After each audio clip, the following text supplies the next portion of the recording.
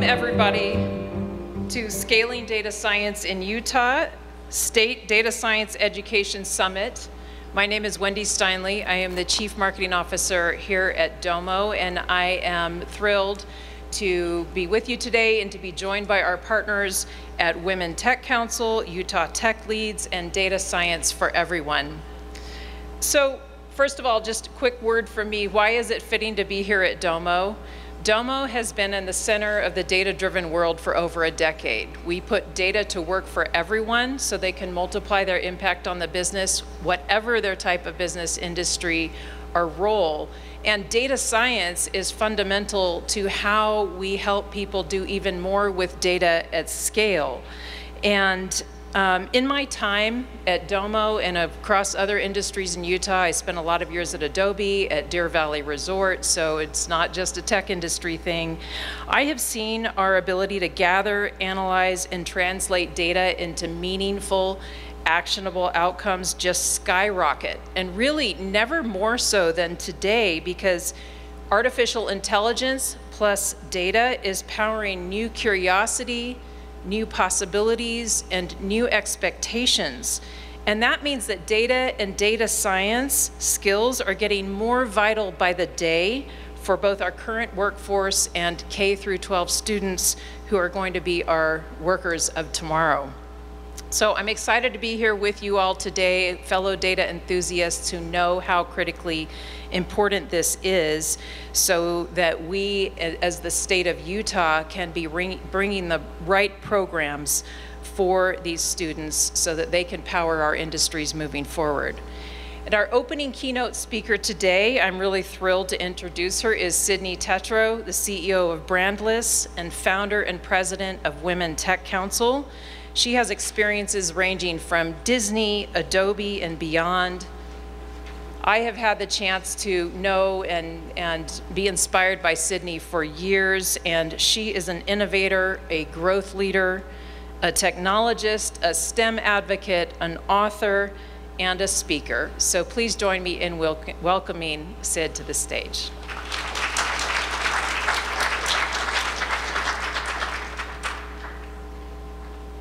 I think they told me I could steal this one. Perfect. Thank you, Wendy, and I'm super excited to be here. Lots of times I get to talk just business. Today I get to talk some more of the tech side for just a moment and give some context about industry and data as we lead into the conversation today about how that's playing into education. So I did my undergrad in computer science. Now, data science was not a thing when I came through. It was not a degree. But I've had this opportunity to build my entire career grounded in technology and thinking about how innovation and technology really propels businesses. And when I think about technology or about data, I think of it as the language of business. So you think about this transformation that's happened in industry, particularly over the last decade, but even far-reaching that. What data is for our organizations is it's the way we make decisions.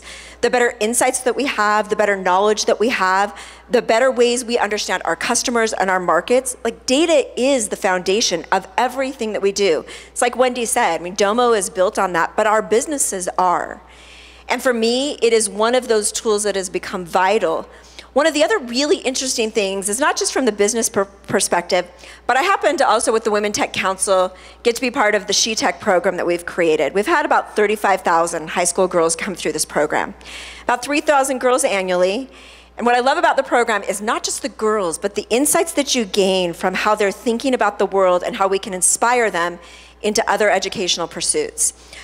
One of the most fascinating things what you learn from all of these girls that we get to work with is how they too start to think about data.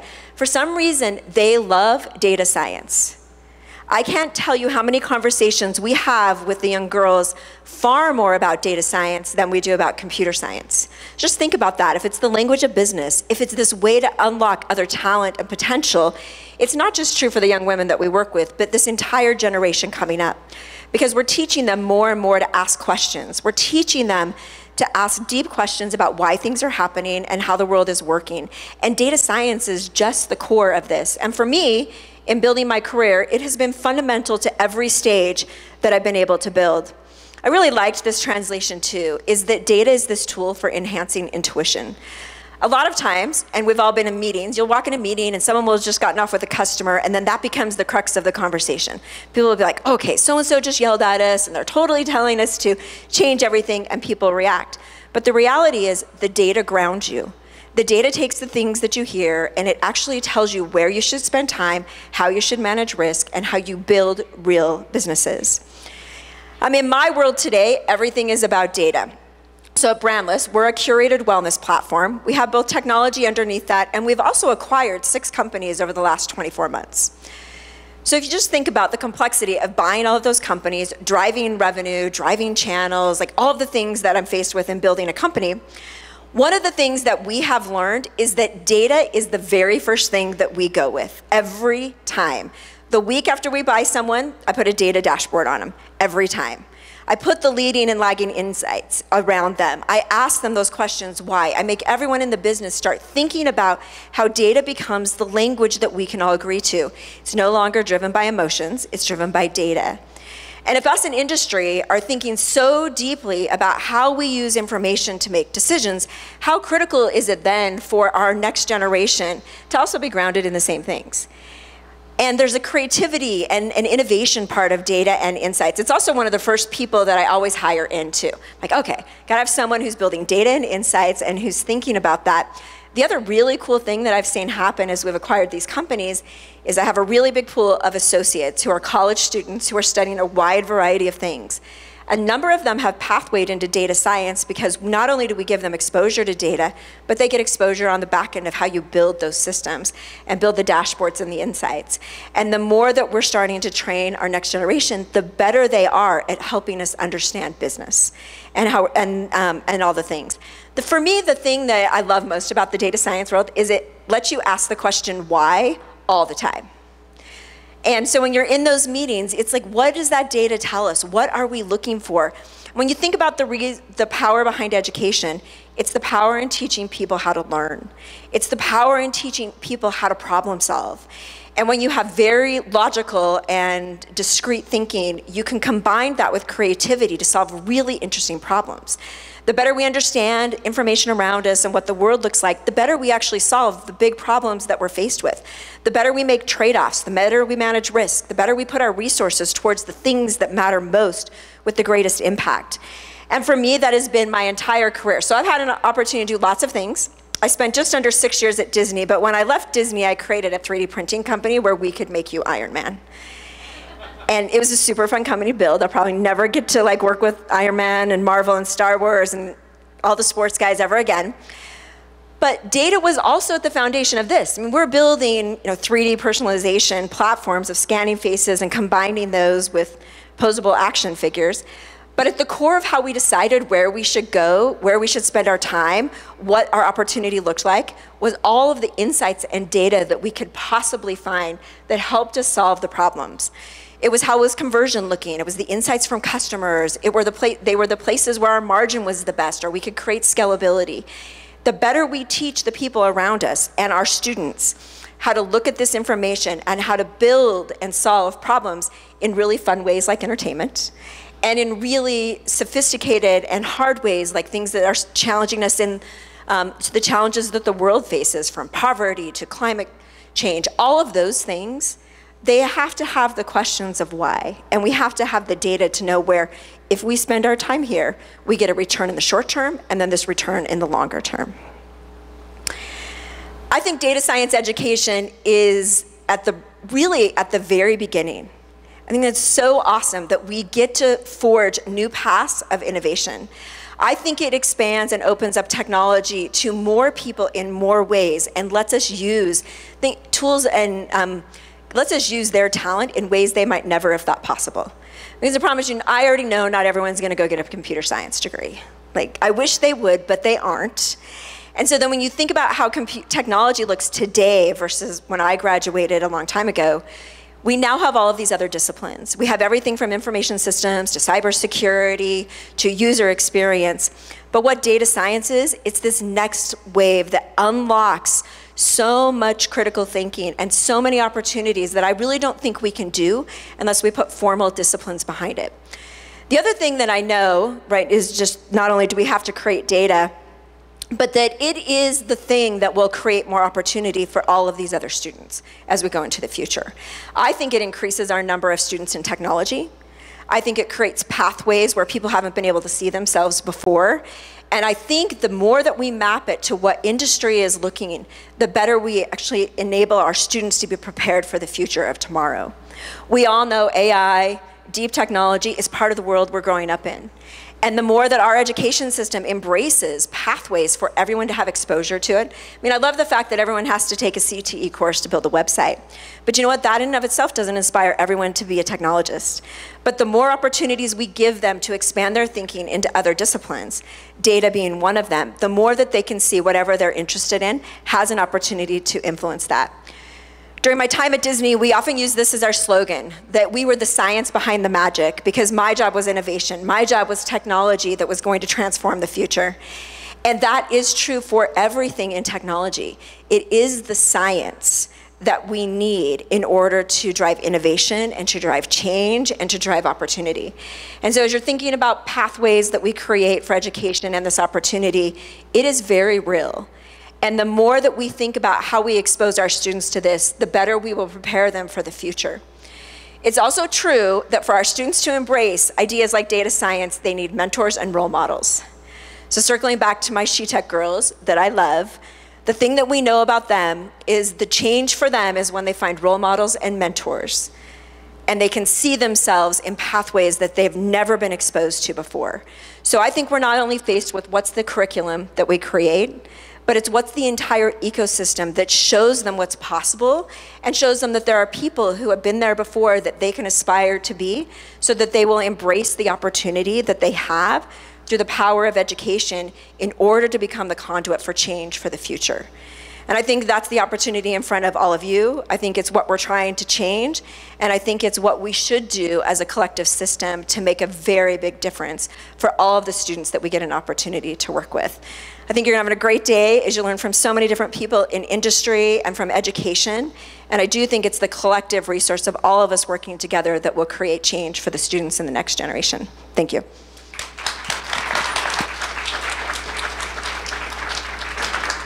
Thank you so much, Sydney, for laying that foundation of how data science really is the base that we need for all kinds of other innovation. And now what I'd like to do is invite our first panel up, highlighting the role of data science in industry across Utah. Our moderator will be Maughan of Domo, Chief Analytics Officer and Senior Vice President of Customer Success. He will be joined by Amy Heinrich, Vice President of Data at Pluralsight, Annabelle, PhD Research Assistant at the University of Utah, and Joanna Fankhauser, Senior Vice President of Global Business Intelligence and Operations at Instructure. So let's give them a round of applause and welcome them to the front.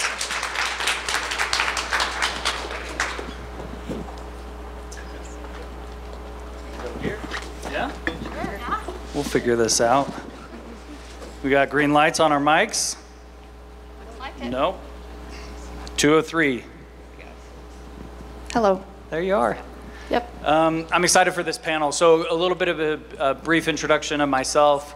Like Wendy said, I'm Maughan. I am Chief Analytics Officer here at Domo. I've held that role for about 5 years and recently took on the responsibility of our customer success team as well. So anything post-sales is in my world as well. When Wendy approached me about doing this, I was excited. The Women in Tech Council partnership in this event, I think, is incredibly important, and excited to talk about data science and data.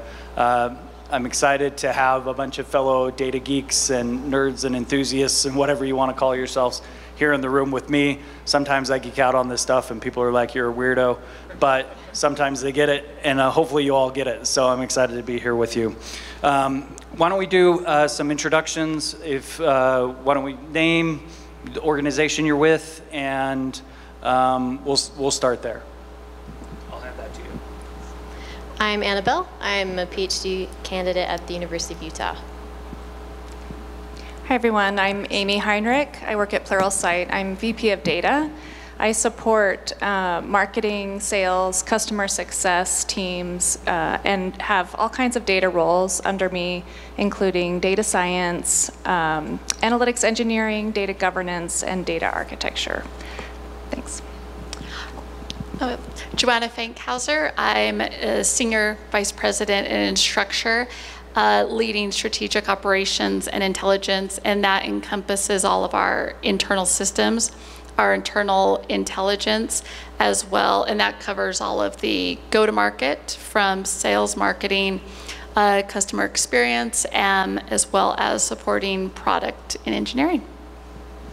Thanks all for joining us. So we'll just start off talking, we heard a little bit earlier the conversation around data-driven decisions, and we talk about this a lot at Domo. How do you make data-driven decisions or data-based decisions, and what's the importance of that? I'd love to just talk a little bit about that, get a sense of what's been your experience in making data-driven decisions, what's the value of that, and whoever wants to take it, I'll let you take it, you can fight for it. Yeah, I'll kick it off. So it's been interesting. I've been in Instructure for 6 years, which I feel like in tech is probably 50 years. But Instructure, we have this great opportunity to not only have this experience with leveraging intelligence from the education market with the teams that we bring on, but also working, one of our main products is Canvas. So we see so much of what's going on in education in the state, and globally, which is fascinating. There's 30 million students globally. But it's been such a fascinating transition, specifically in how quickly it's changing. I don't think I've ever seen this at any other point in my career. All these things that were theoretical for so long are now actually coming to fruition. And I still think at the crux of it, there's this fear around it, but at the crux of it, what is really needed, no matter, the volume is so much that I still reinforce with my teams every day that if you can't communicate this vast amount of data in a way that is consumable by the people that are making decisions, there actually still is no impact. So that level, and I love how Sid put it, that level of translating the volume of data that we're seeing to those that are making the decisions is still, in my opinion, where the value lies in the vast amount of data that we're seeing come in. Yeah, I agree with that completely. And I also really related with what Sid said about that it shouldn't be emotional. We're making decisions based on data, and it's just presenting itself in a way that, especially if it's connected to your business outcome that you care about so much, it should be something that you can take and use. And that's part of what my job is to really make sure that I'm trying to answer those business questions with the most relevant data possible that really does speak to those business objectives. And if it's doing that, and it's presenting itself in a way that's making that connection, then I think leaders need to be willing to accept that data for their decision support. I like what's being said, and I think there's an interesting perspective that I've had coming from the education system right as it is right now. I've participated in a lot of multidisciplinary projects, from human-computer interaction to chemistry, and currently civil engineering. And something that Jim Gray pointed out maybe about 20 years ago was that data science was a new paradigm of science. And I think one of his major points was that it's a data-first sort of science. And we've always started with data. It's just that right now we have so much of it that we really have to start with it first.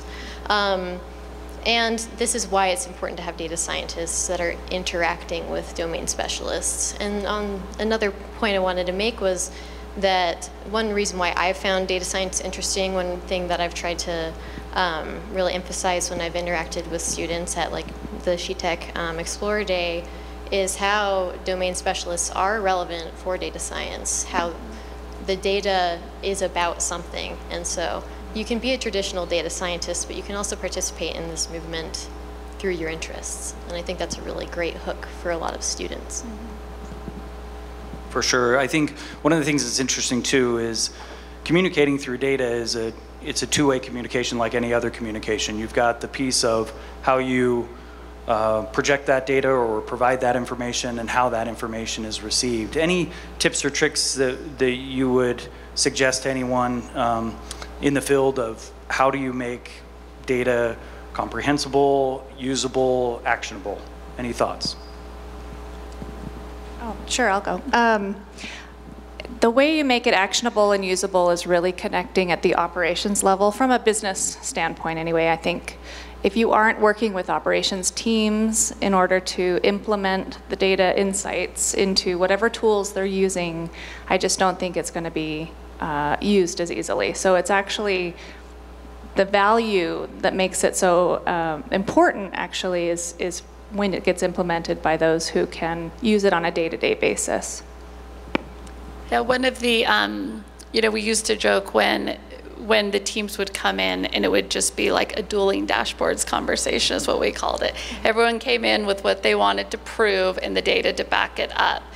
One of the things that we implemented at Instructure, because in a way, having a data team, having an ops team that's isolated, it's a bit of Switzerland, right? You come in, we have, because we're big Lord of the Rings fans, we have what is our single source of truth, which is our One Ring, and it has all of this proven, validated data that we use to make calls within the company, and that really eliminates a whole lot of the back and forth with the dueling dashboard scenario and allows us to make the impact.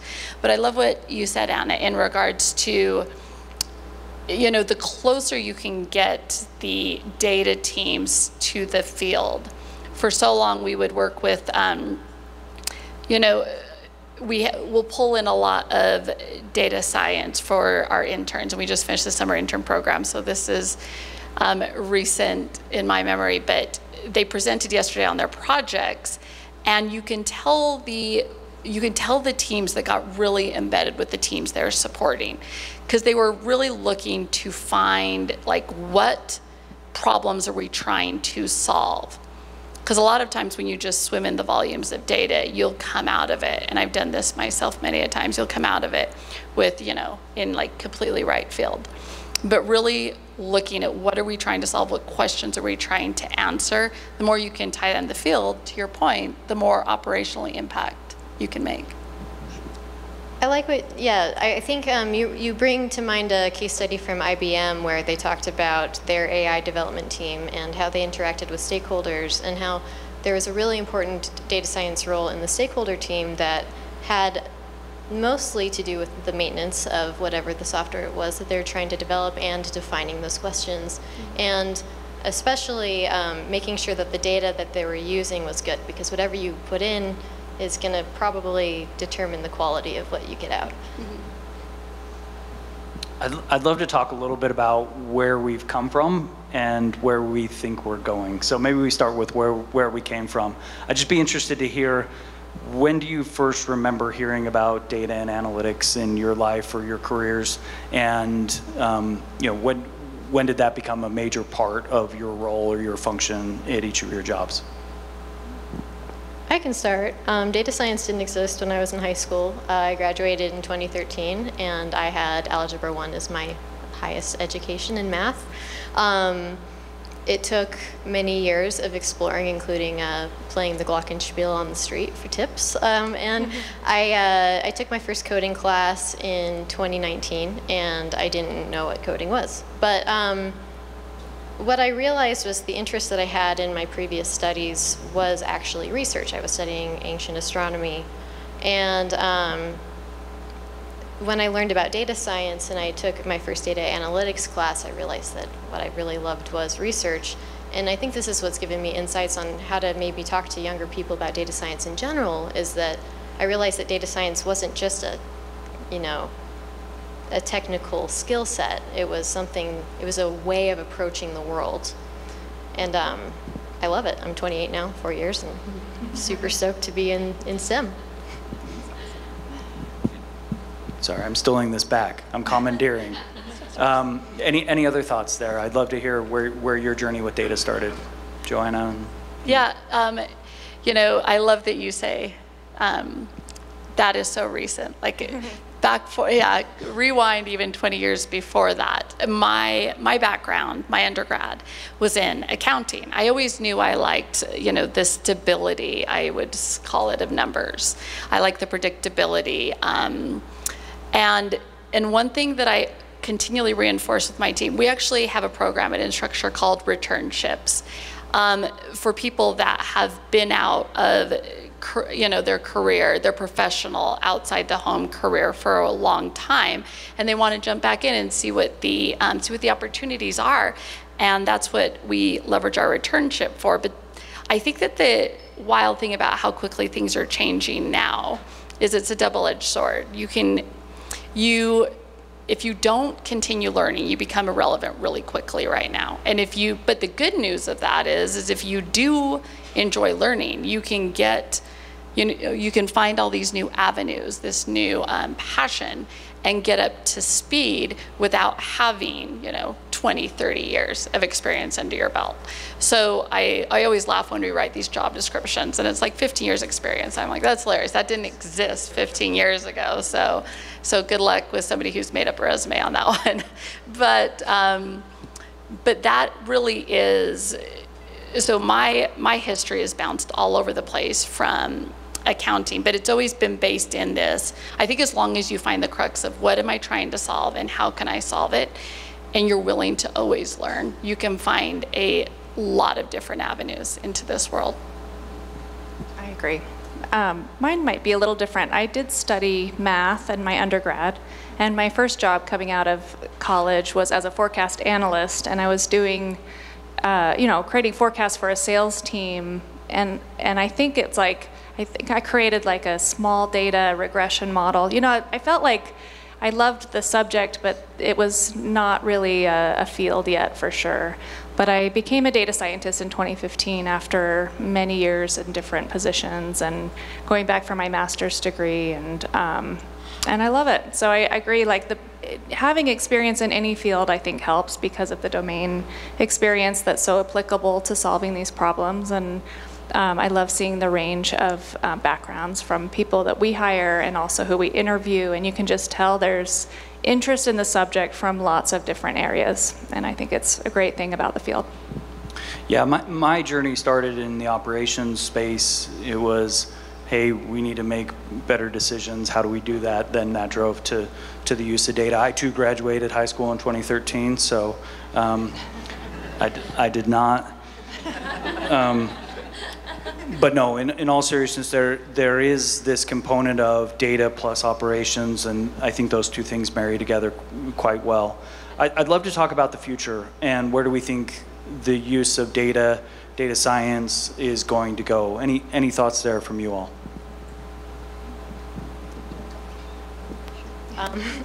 I think, at least from my perspective and what I'm seeing in academia, is that data science is going to touch basically every subject. I like to joke that it's also going to touch dance, and it probably will.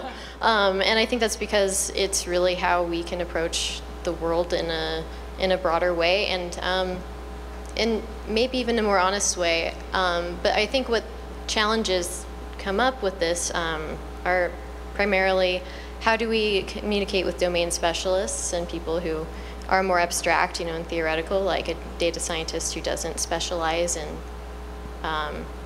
human-computer interaction or something like that. And also ethics, which has been a huge topic this year, especially with ChatGPT. I think interacting with the public and also having a say in how things are done, I think is going to become very important. And so I think data science ethicists and people who can not only help shape policy, but also be consultants for businesses and government entities is going to be a really big change that we're going to see in the next 10 years. I think we'll see more and more data professionals. It's my experience, I've seen those who don't have a data background, I think, struggle in a lot of roles. Just in any role in business, if you have some data experience, you know how to apply it to your work.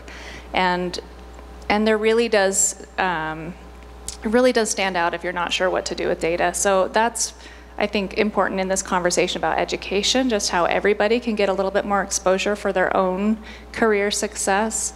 And then I think we'll see that grow. We'll see more and more people who are used to using it, who want to use it, and who are willing to make decisions with it. Yeah, absolutely. I do think that when you talk about the ethics of data, that is something that cannot be undervalued. I really think that companies, like, this is going to yield a lot of insight and a lot of power going forward. And I do think that making sure that from an individual that's learning this all the way up to how companies are leveraging it, I do really appreciate conversations about what is the North Star, because I do think that companies that don't identify that can find themselves off of the path. One of the early indicators, because we see so much of it in education, being in Instructure, of how people are leveraging ChatGPT in many different ways. And so there was a really involved conversation early on about, how do we want to leverage this, whether it be internally or supporting all these institutions. And it really came down to the crux of the teacher is still the center, and how do we enable the teacher with, how do we take off the administrative tasks that we can work to automate. From an internal aspect, it was really from an aspect of how do we improve the experience of our customers. And I like those North Stars because for us that determined a whole lot of direction of how we leverage the resources internally. And I think that if a company, that has a lot of data, which all the companies, right, we're building so much data infrastructure, if we don't have those North Stars, then I can see how we'll go sideways. So I'm really hoping that the leaders that are coming into all these companies are really looking at it with that lens in mind of how are you going to, what is that North Star that you're driving to answer? Yeah, for sure. I mean, you referenced a couple of times ChatGPT. This connective tissue between data and AI. Obviously, AI is driven by data, so we know that there's that foundational piece of it. And without that data and the training of AI, you don't get anywhere. It'll be interesting to see how that plays out over time. Are any of you using AI at all in your roles today? Have you found places where you can use it and feel like ethically you can use it?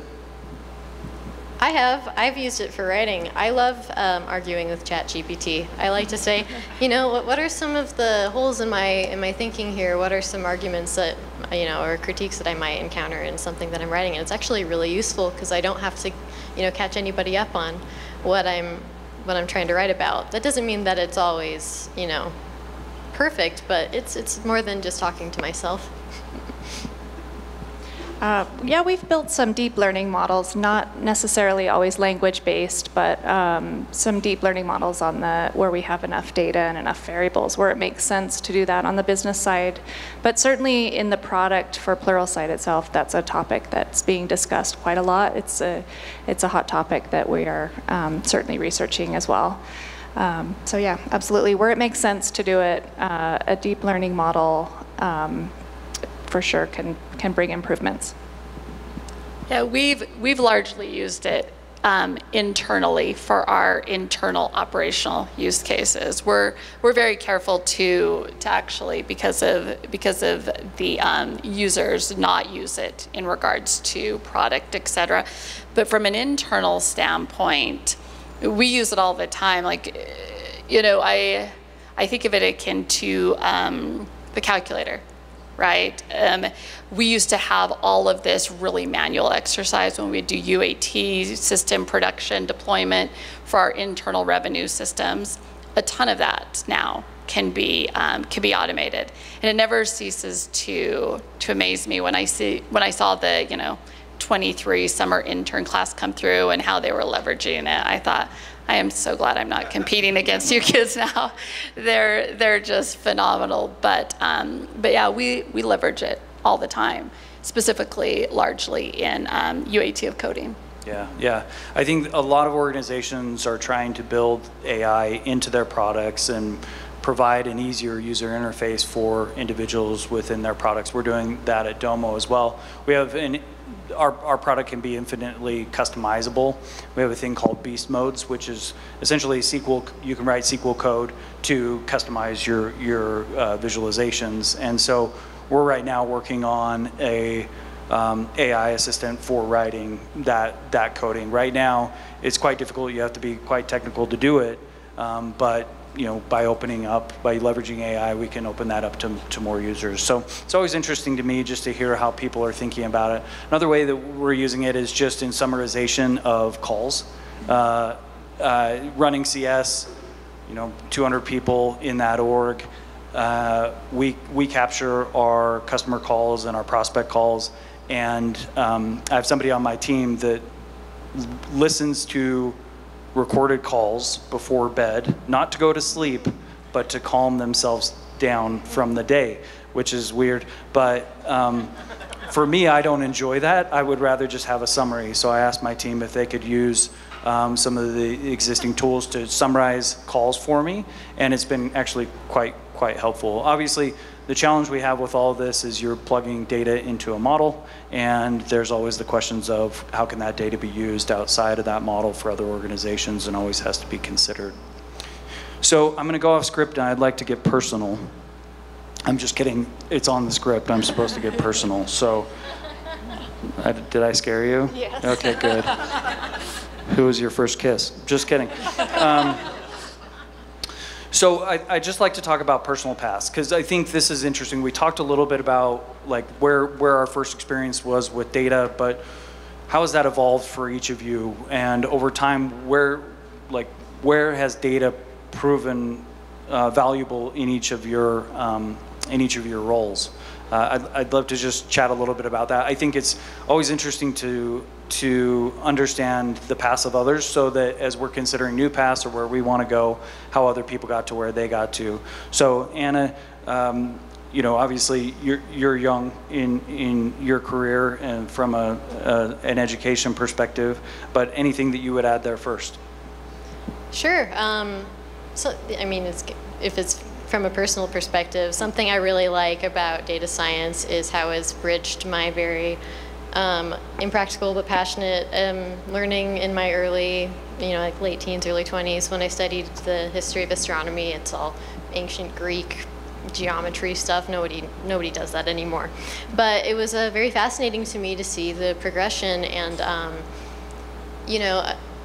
Jim Gray, I brought Jim Gray up earlier. When he talked about data science and this rise of this new paradigm, he brought up astronomy, because in astronomy we have these huge data sets that just take, terabytes to take just a photo of the entire night sky for one night, right? And so seeing the way that people have learned to use data from 3,000 years ago up to now, it's really been, us looking up at the stars. So personally, it's kind of wrapped a little bow around my education. But also it's challenged me in understanding why I make decisions and the way that I structure my intuition, because I know how limited certain fields are when it comes to the data they have access to. I work with very tiny data sets sometimes. And that is my personal life and also in academia. Any other thoughts on your paths and data and how that's played?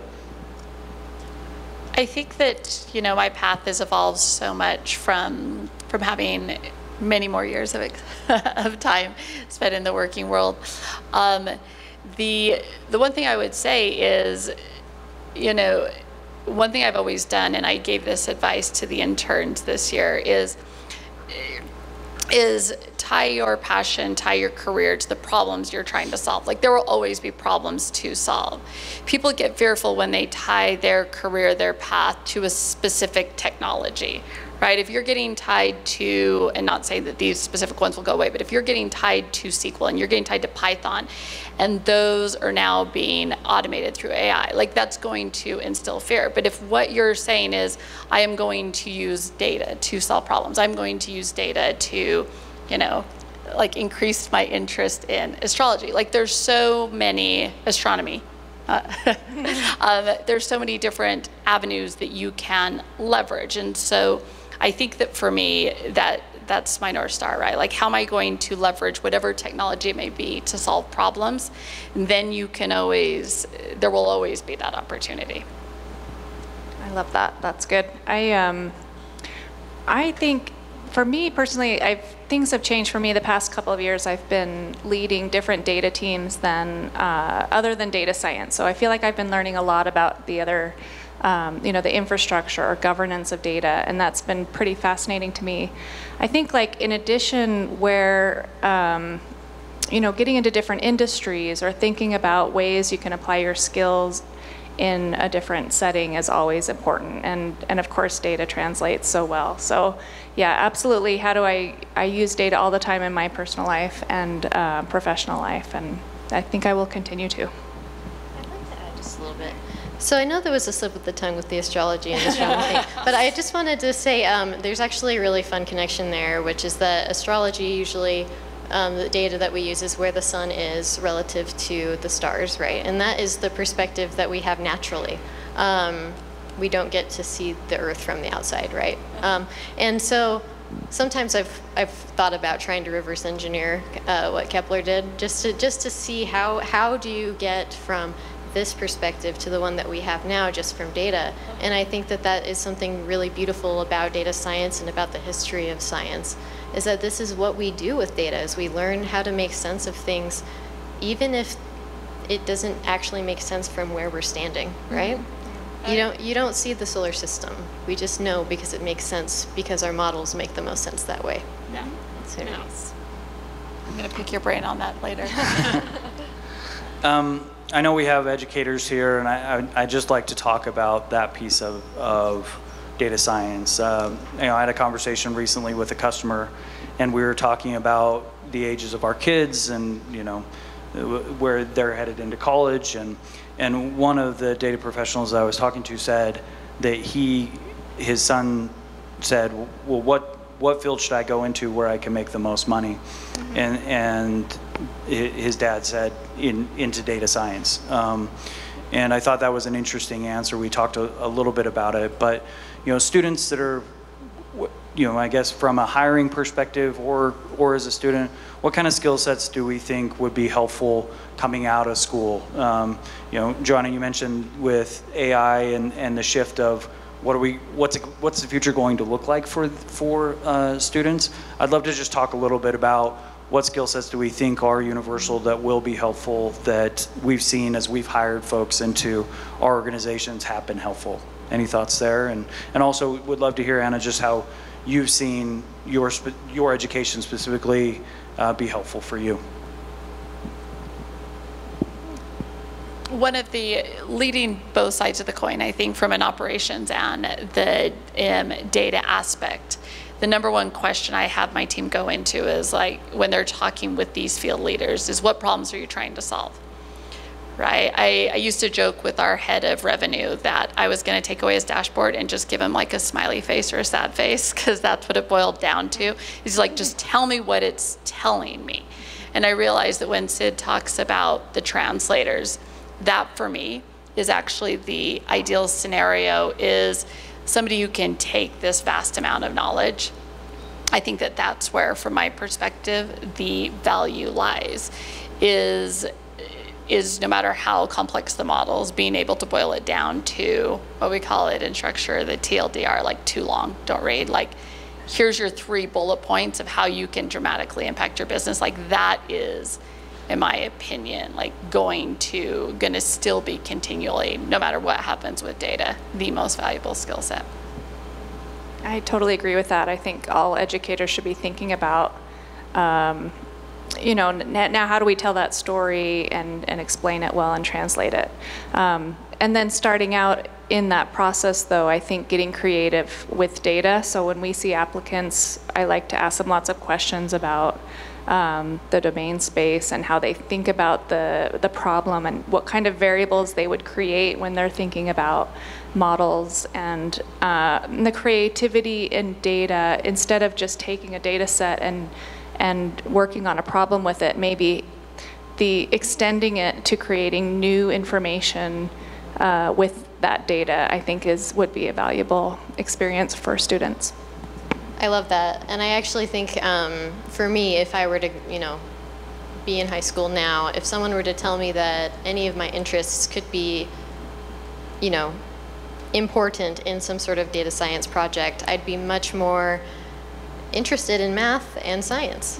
Because for me, I had a lot of interests, they just weren't really relevant to anything. And I think understanding the data itself, like you were mentioning, is really an interesting question.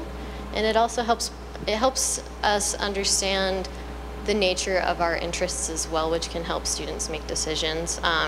At the University of Utah, we have programs for a lot of different demographics and accessibility, from boot camps for data analytics up to PhD programs, and we have an undergraduate program in data science. But something that we're working on at the College of Engineering, and also just internally within the data science community at the U, is how do we reach young people.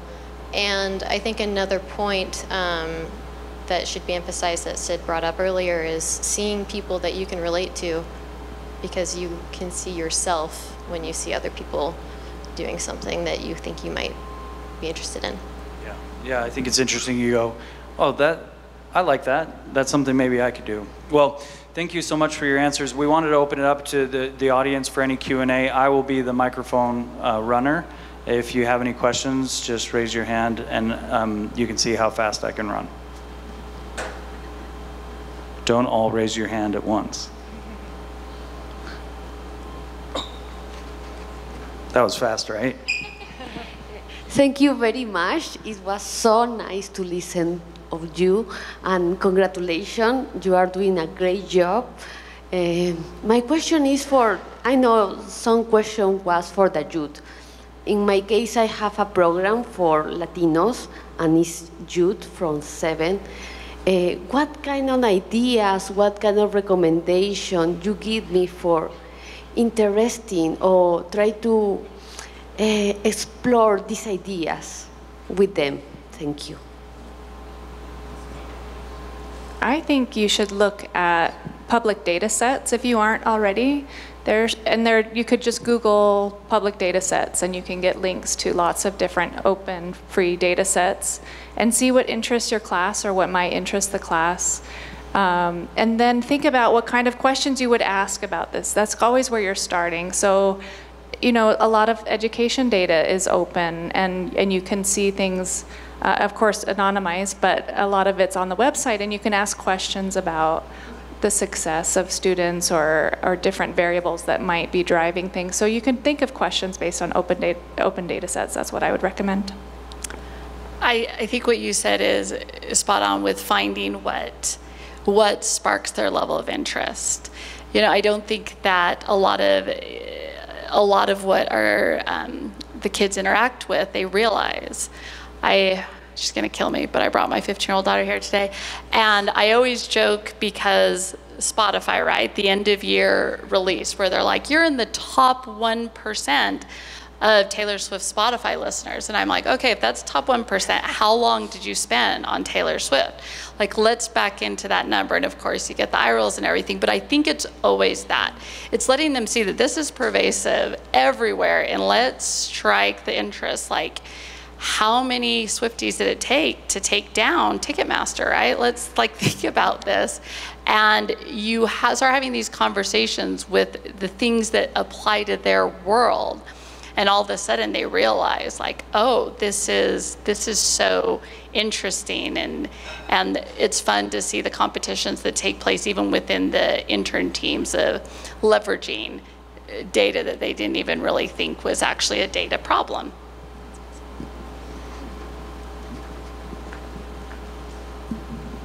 Yeah, I really appreciate you guys being here and explaining to us the role of the data scientists and the companies that you work with and how that impacts you. One of the things, I'm an educator for the last 30 years, and one of the things that I've struggled with my students for years is they think of math as just numbers. Well, yeah, it's data, right? And this idea of data science and looking at data, one of the things that you're pointing out now as a skill set is communication, right? And being able to interact with other people, different domains, different areas. How do you teach that? Because one of the things I've struggled with over the years as well is I teach stats, right? And yes, you do some communication there, but this is like next level communication, right? What are some strategies do you think you can help us with as educators in the classroom to kind of develop that skill of communication and summarizing and everything that you guys do? Something that I found to be really fun and effective is trying to give a spatial representation of what's going on. So for a linear regression model, you can, first of all, make very provocative predictions that can engage students, you know, predict whether or not they're gonna be an engineer and ask them whether the questions they were asked and what the coefficients are in that linear regression model are fair. But also having those coefficients be not numbers, having them be like bars in a histogram or something like this, and let them toggle with it.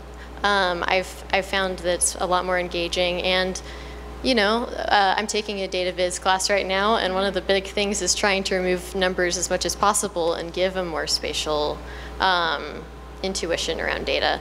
I didn't like math because I thought it was all numbers too, so. Yeah, one thing I would say is we talk a lot about data storytelling.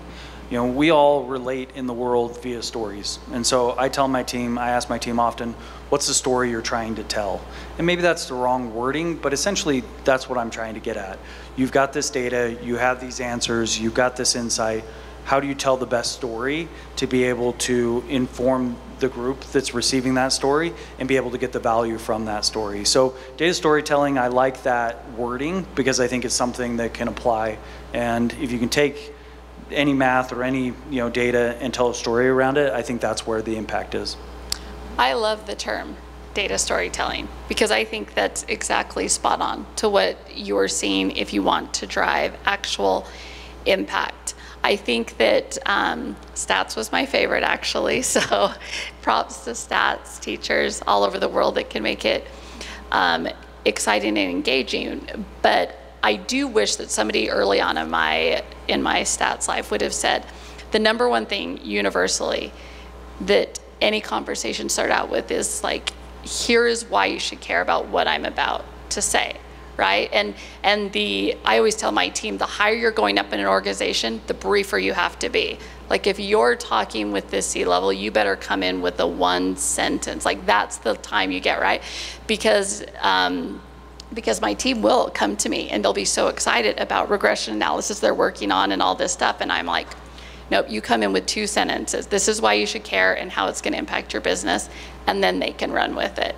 But I wish that somebody would have told me that earlier on in my career, because I think that, when I grew up, it was like minimum of 5,000 words in this. And I was like, wow, the actual value is the inverse of that. Like if you can tell a story in 2 sentences, like there's your power. For sure. That's exactly what I was going to say. Oh, sorry, edit. Go ahead. I was just going to say quickly. edit. Edit was my answer. Yeah. Edit, everything. Awesome. I'm sorry, we're out of time, but I think we have a break now. So first, why don't you join me in giving a round of applause to our panelists. Thank you so much, Joanna, Anna, and Amy. Okay, so welcome back. The first half of our event focused on the foundation of data science in industry, and the second half is going to focus on education, including a spotlight of 2 data science advocates with deep ties to Utah and a panel of teachers from Utah's Data Science Education Pilot Program. And please make sure to stay through the end of the program to hear closing remarks from Utah State Representative Jefferson Moss. So for our next keynote, it is my pleasure to introduce 2 of the most important people in Utah's K-12 educational landscape. It's Utah State Superintendent Sydnee Dickson and Deputy Superintendent Patty Norman. Both Superintendent Dickson and Deputy Superintendent Norman have long-standing relationships with education in Utah. Superintendent Dickson has served the children of Utah for 42 years, beginning her career in a 2-room schoolhouse in rural Utah. She has been the State Superintendent of Public Education since 2016. And Deputy Superintendent brings a similarly impressive list of credentials to the table. She began her teaching career 30 years ago and has been in and around the classroom ever since. Her roles have included serving as math supervisor, director of curriculum for Davis School District, and co-founding Utah Students Connect. Let's welcome them both with a warm round of applause.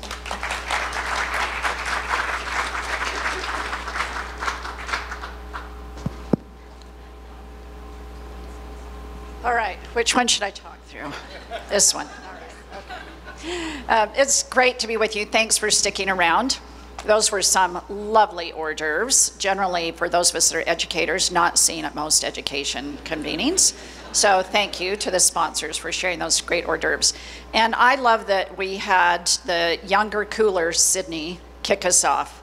I thought it just felt like a really profound TED Talk, and then to roll into that great panel, really appreciated the words. And we thought we might start with our story of mathematics. You're going to hear from some students who are the real reason we're here, but we thought we might share our stories as well. So I, as a child, was a lover of numbers. I was pretty good at math, just basic computation. And as a young child, I picked up mathematics pretty quickly. You heard in my introduction that I went to a two-room schoolhouse. My grandmother was my teacher when I was a child. And then as I evolved into high school, I had a little bit different experience. But as a kid, I was really curious about the world. I was a lover of nature. I was out and about, always observing the world around me.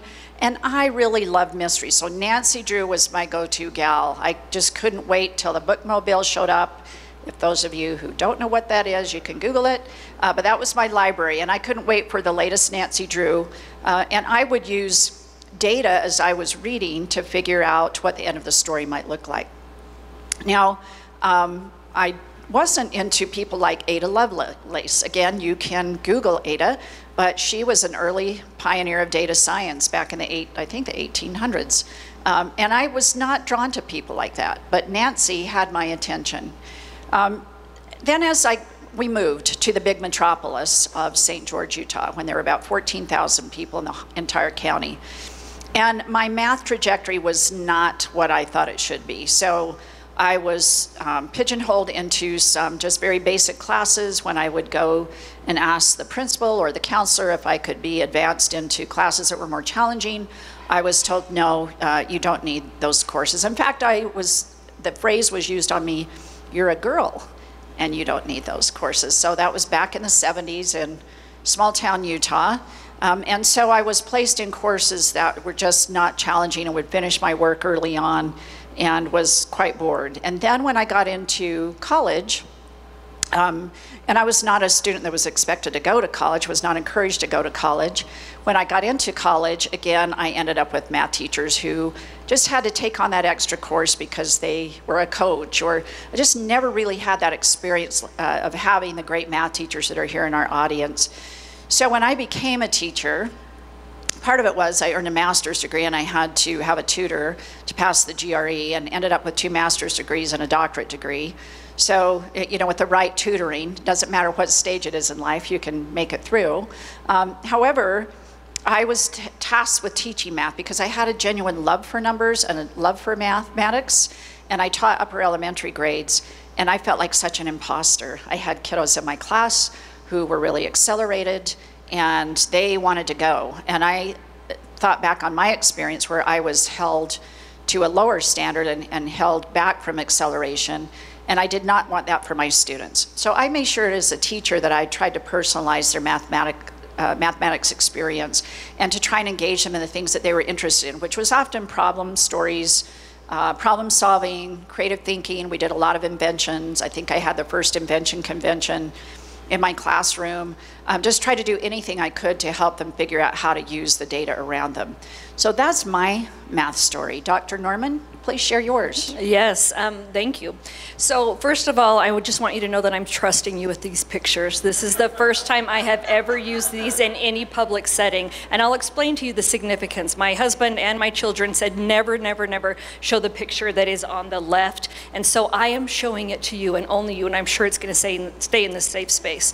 So as you can see, as a child, there's not a smile there, but it was because I was super shy, super, super shy. The kind where you'd come into a classroom and the teacher would be like, "Are you okay?" And I'd be like, "Oh no, they're talking to me." And so you're just like, "Yeah, just stop talking to me and I'm gonna go sit down somewhere." And so as a child, I come from a family of intergenerational poverty, and most of my family is still within intergenerational poverty. And I didn't have books in my home, unless that's a whole nother story, and I learned to read late. But the one thing that I could do is memorize. And if you know how to memorize back in the day, so I'm 53 and I own every year, I'm so grateful I'm alive, so yes, yes, yes. Back in that time, if you were a good memorizer, you were a good student. As long as you could memorize, memorization, recitation, you were straight A's. And if you were quiet too, then you were a good student. And they often told me that, "She doesn't even speak at all, she's just so sweet." That's an H, honors in citizenship. So I learned quite early that if you don't say a single thing and you just memorize, you're gonna do amazing things. Not true. Absolutely not true. Scariest feeling in the world. To come and be able to say, I loved numbers, I loved that stability that Joanna talked about, I love that stability of being able to say step 1, step 2, step 3, and you're gonna get an answer, and as soon as you have the answer, you're done. And I was usually taught there was one way to get that answer, and the faster I did it, the smarter I was.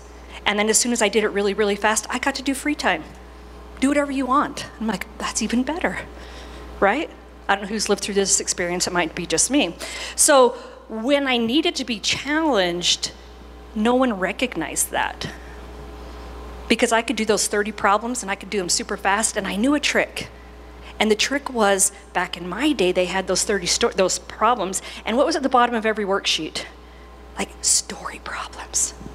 There's a trick, you guys know that trick, right? All you gotta do is go up to the teacher because they know you're sweet, because you're quiet and you don't say anything, and you're like, "Now, this one, I don't understand this one, can you help me out?" No, "Oh, just do this, oh, just do that," go back, memorization, recitation, done. Did I know what I was doing? Absolutely not. Could I use it any other way? Never. And then I got challenged by a teacher who made me think, scary, scary, scary. And I learned to have a voice. And it was in mathematics. I was used to getting straight A's, and the teacher was like, "Well, tell me if you use it differently." And I'm like, "No, because, wait, just tell me what to do differently, and I'm more than happy to do that for you." I was a great follower. I could follow instructions, and I could give you what you wanted, but I could not think for myself. And we are in a world today using data, using numbers, where these kids need to think for themselves. They need to be the creator of the information. So if we're going along this, I had to persevere out of necessity. And the reason why this picture means so much to me, I don't know that you can see it, the blonde hair kind of just really sticks out, but I have braces on. And that was like the one thing that I knew. Everyone with straight teeth had money. And so every picture you see up until then was not smiling with any teeth showing ever. And that picture means so much to me because it was a sign that I finally arrived. I could do this for myself. And then I became exuberant. I had my story, I could tell it, I could think for myself. Numbers played that story for me because I could speak to what needed to come next. And now I have that gratitude and that personal responsibility to be able to pay that forward, to thank that teacher that did that for me, that made me go outside of myself, to give me a voice to be able to speak on behalf of numbers or whatever else it was, to be the creator of my own destiny. So that's my journey in mathematics. So Dr. Norman and I have experiences that are not unlike many of the students in our classrooms today, but we both have shared goals when it comes to data science. So we want to talk a little bit about those. I'm the person who still needs that narration and that interpretation that Sydney and Joanna talked about. I want somebody to look at all of that data and summarize it for me. I don't want to go through a bunch of spreadsheets. Dr. Norman, on the other hand, sees a spreadsheet and her eyes light up. Her blood pressure rises because she gets really excited over spreadsheets. But given our different ways of approaching data, we are both very student-centered and data-informed. And that's the core of the way we go about our work. So we want to be transparent about what we're doing. We want the data to tell the story, but we want to make sure we have all of the relevant data and not just one piece of the story. We really believe that all students need very strong numeracy skills. We believe that that is critical. And so we want our students to all be exposed to awesome teachers, teachers who not only know their content, but know how to teach it well. So that all of the panelists that were up here today talking about their journey of how they got into data science, that our students have their own journey of being able to access their future through effective math instruction. And we want our teachers to be confident and capable. Sometimes we say perhaps that teachers just aren't willing or that they don't understand. And our experience is that they might be, like I was as a young teacher, where I felt like an imposter, where I felt like, I knew that I wasn't serving students well. In fact, those of you who know Phil Mickelson, even if you don't golf, you probably know who he is. His wife, Amy, was in my 6th grade class.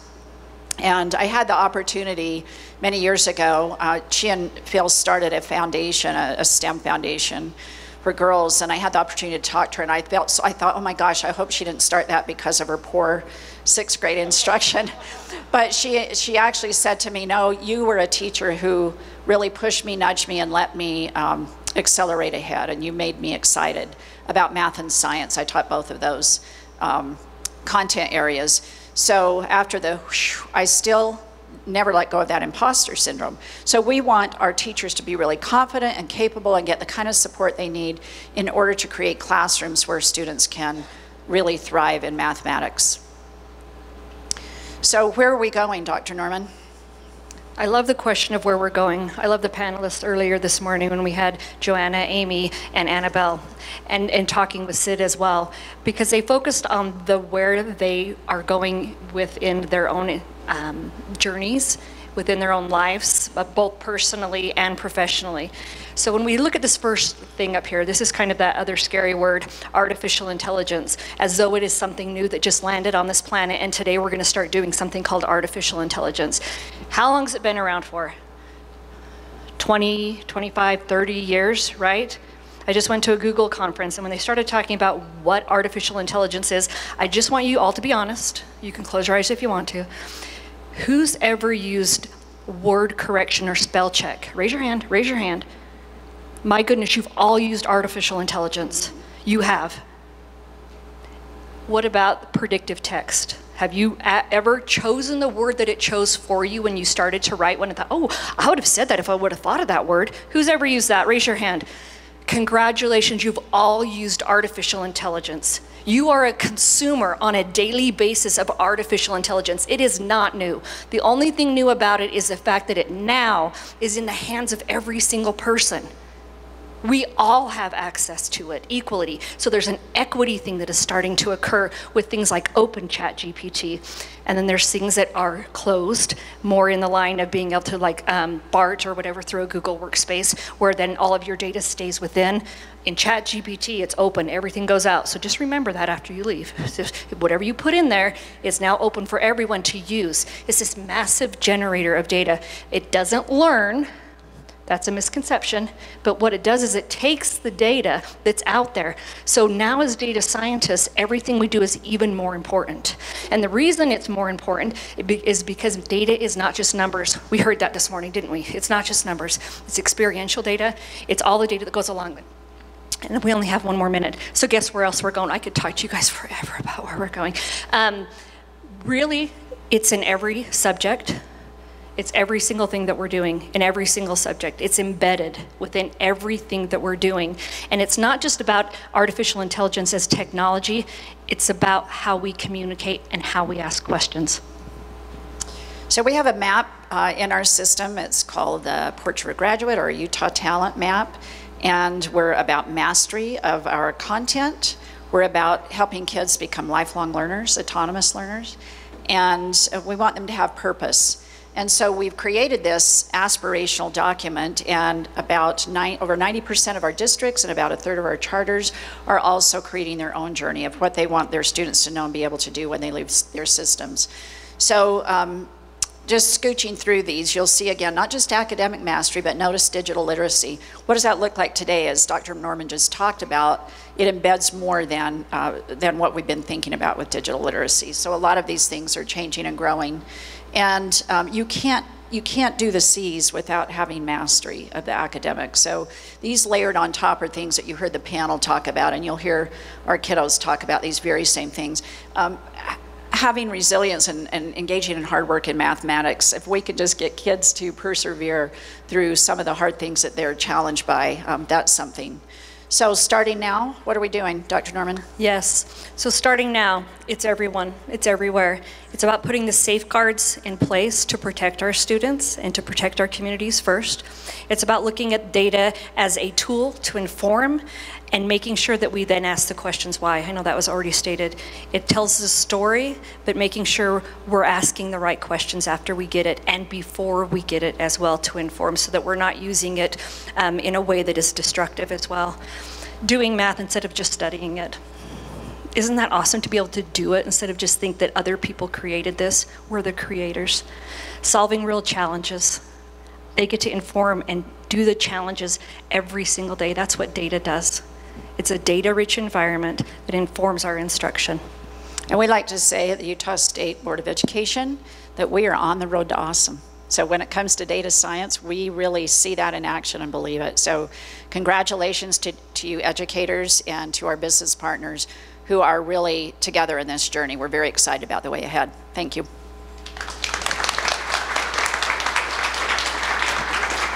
Thank you so much, Superintendent Dickson and Deputy Superintendent Norman, for sharing your stories, your vision of where we need to go, and a fantastic path for a journey that we can all join you on. We're going to spotlight now some additional data enthusiasts who both have educational ties to Utah. First, I'd like to introduce Daniel Weckler, Associate Data Scientist at NASA Ames Research Center. Before joining NASA, Daniel completed his undergraduate degree at Utah State University. After Daniel, we'll hear from Brendan Kelly, Director of Introductory Math at Harvard University, with deep roots in Utah, including completing his PhD at the University of Utah. They're both thrilled to be back in the state with us for this event. Let's begin by welcoming NASA's Daniel Weckler. Thank you. Thank you, and thanks to the previous panelists for their stories. Those were really cool to listen to. But yeah, as she said, my name is Daniel Weckler. I work under KBR, supporting the data science group at NASA Ames Research Center. Now, despite not growing up in Utah, I do have plenty of ties here. For example, I was born here. I think that's a pretty important tie here. The other one is my dad went to Utah State University, and both my grandparents went to Utah State University, so kind of figured I should continue that legacy. And so I ended up getting my bachelor's degree in electrical engineering there. Now from there, I actually moved back to California and got my master's degree at San Jose State University. And through the San Jose State University Research Foundation, I ended up getting an internship at NASA Ames. And after that, a full-time job as a data scientist, supporting the data science group there under KBR. But yeah, data science wasn't even on my radar when I went through any of my university courses, much less high school. We were required to take several CS courses as part of an electrical engineering major, but the closest thing I took to any of that stuff was just the stats classes and then the programming classes that we were required. But nothing really talked about like AI, data science, or anything like that. Basically, I even took enough CS to get a minor, and I didn't even know it was an option. I did look back at the academic catalog though, and they did offer it. They did offer a neural networks class, but it was a 6,000 level course, which that's usually graduate student level, and if you're just getting a minor in it, you're not going to take that class. But yeah, so I had heard all the machine learning buzzwords, but I hadn't really didn't know much about it at all until I took a neural networks class in grad school in 2017. Now, data science is applicable to a wide variety of fields. So that in that class, it was actually an electrical engineering course, and we were meant to use it for signal processing. And a lot of the data scientists in the data science group at NASA Ames come from varied backgrounds as well, because again, data science as like classes and stuff like that are still pretty new in terms of just like being adopted by the wider audiences. Yeah, so we had electrical engineers, biological engineers, astrophysicists, mechanical engineers, software engineers, and yes, we did have someone that got their master's degree in data science as well. But yeah, most of them didn't start with data science, but they used their unique backgrounds to support the group's research. And just for fun, here's a list of projects that the data science group has had their hands in. First off is the Kepler/TESS exoplanet discovery work, which is finding planets exterior from our solar system, many of which are not visible through telescopes. It's pretty cool work. The next one, if I can get my paper, is aviation safety, which is what I work on. And basically we're tasked with figuring out how to define like airspace complexity, detect anomalies, and then do precursor detection, which is detecting possible bad things that could happen before they happen so that pilots can take corrective actions and yeah, not have all these near misses you might be seeing in the news now. There are other ones that did fault detection, which was done in some of the work on the International Space Station, shuttle cryogenic fueling processes, checking the health of the Hubble telescope, and then some other minor ones, which is just text mining stuff, sentiment analysis on pilots, stuff like that.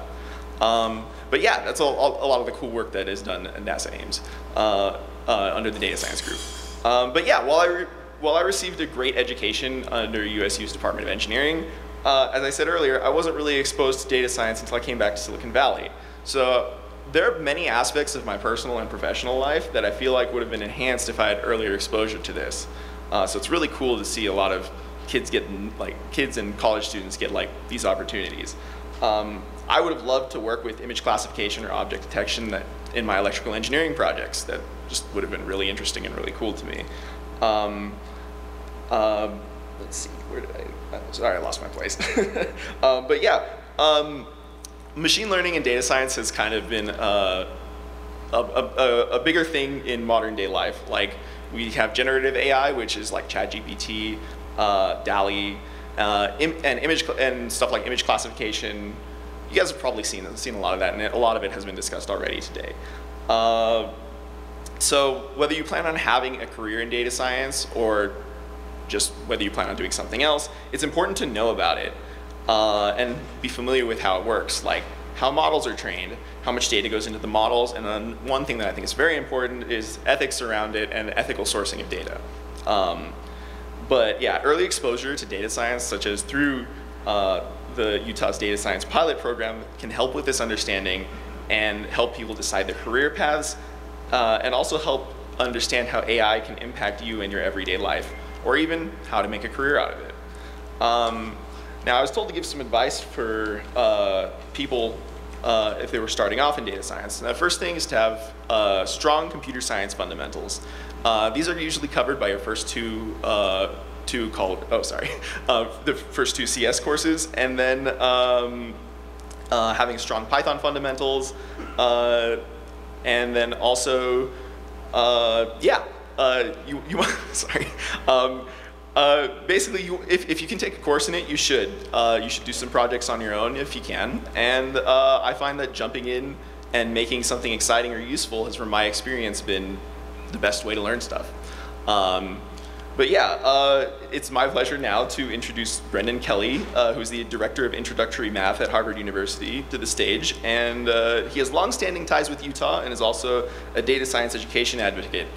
Welcome him, and I'm sure he's a much better public speaker than I am.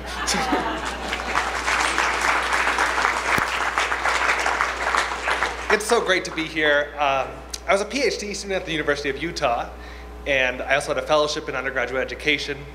I taught for many years at the University of Utah, and it's always so great to be back. As an educator, I really want to highlight what my North Star is. I like Joanna's framing of thinking about what our North Star is. And my North Star is empowering young people, helping them build the quantitative tools that help them step up to their interests and aspirations. And as a calculus teacher, that is challenging, but you all are here, and I'm pretty impressed with the audience and all the amazing things that are happening. Raise your hand if you used partial fraction decomposition this week.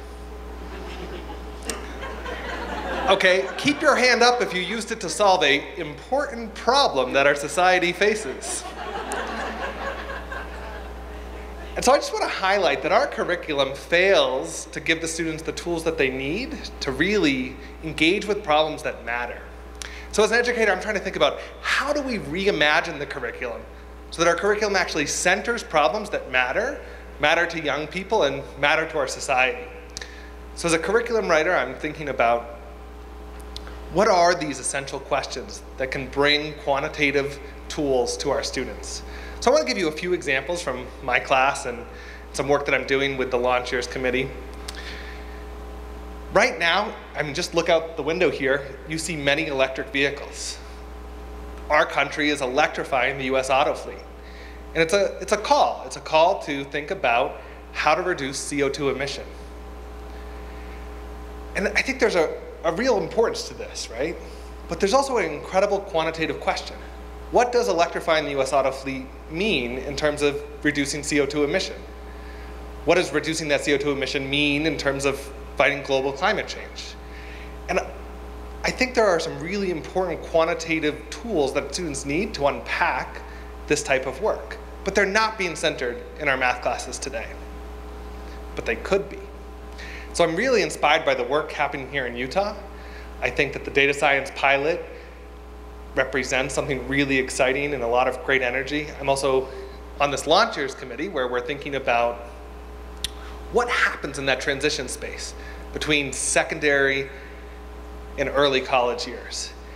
And for me, it's about getting more rigorous with our mathematical thinking. And here's how I'm going to define rigor. Rigor is about better understanding our world. And I think so few students see the mathematics class as rigorous in that way, but they could. And I think the data science pilot is an example of this happening. So I'm really excited to introduce Lindsay Henderson, the math specialist at the Utah State Board of Education, who's going to be running the next panel. This data science pilot represents 17 different schools, and tonight we're going to hear from teachers involved and students. And Lindsay, we're really excited to hear.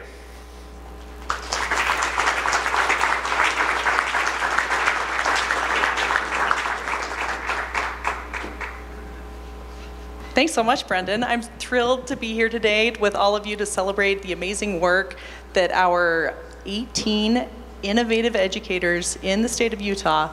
I put out a call to action, said, would anybody be interested in teaching a 3rd or 4th year math course called Introduction to Data Science, where we center problem solving, communication, grappling with data, and rich data experiences. And I had 18 amazing teachers who took me up on this opportunity. And some of them are here today. And I'd like the educators that are participating in the data science pilot, could you stand up? These are wonderful people, innovators in the state. Thank you. And I'd like to invite a couple of the teachers and a district math level specialist up to answer a few questions about your experience. I'm joined by Tyler, Ashley, hello, and Nicole. Come on up. Does everybody have a green light on their mic? We'll pass it down. All right.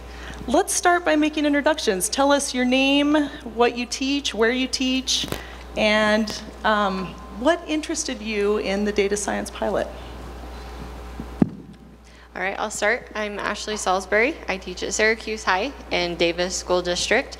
And I was excited because I teach the AP statistics and just absolutely love it.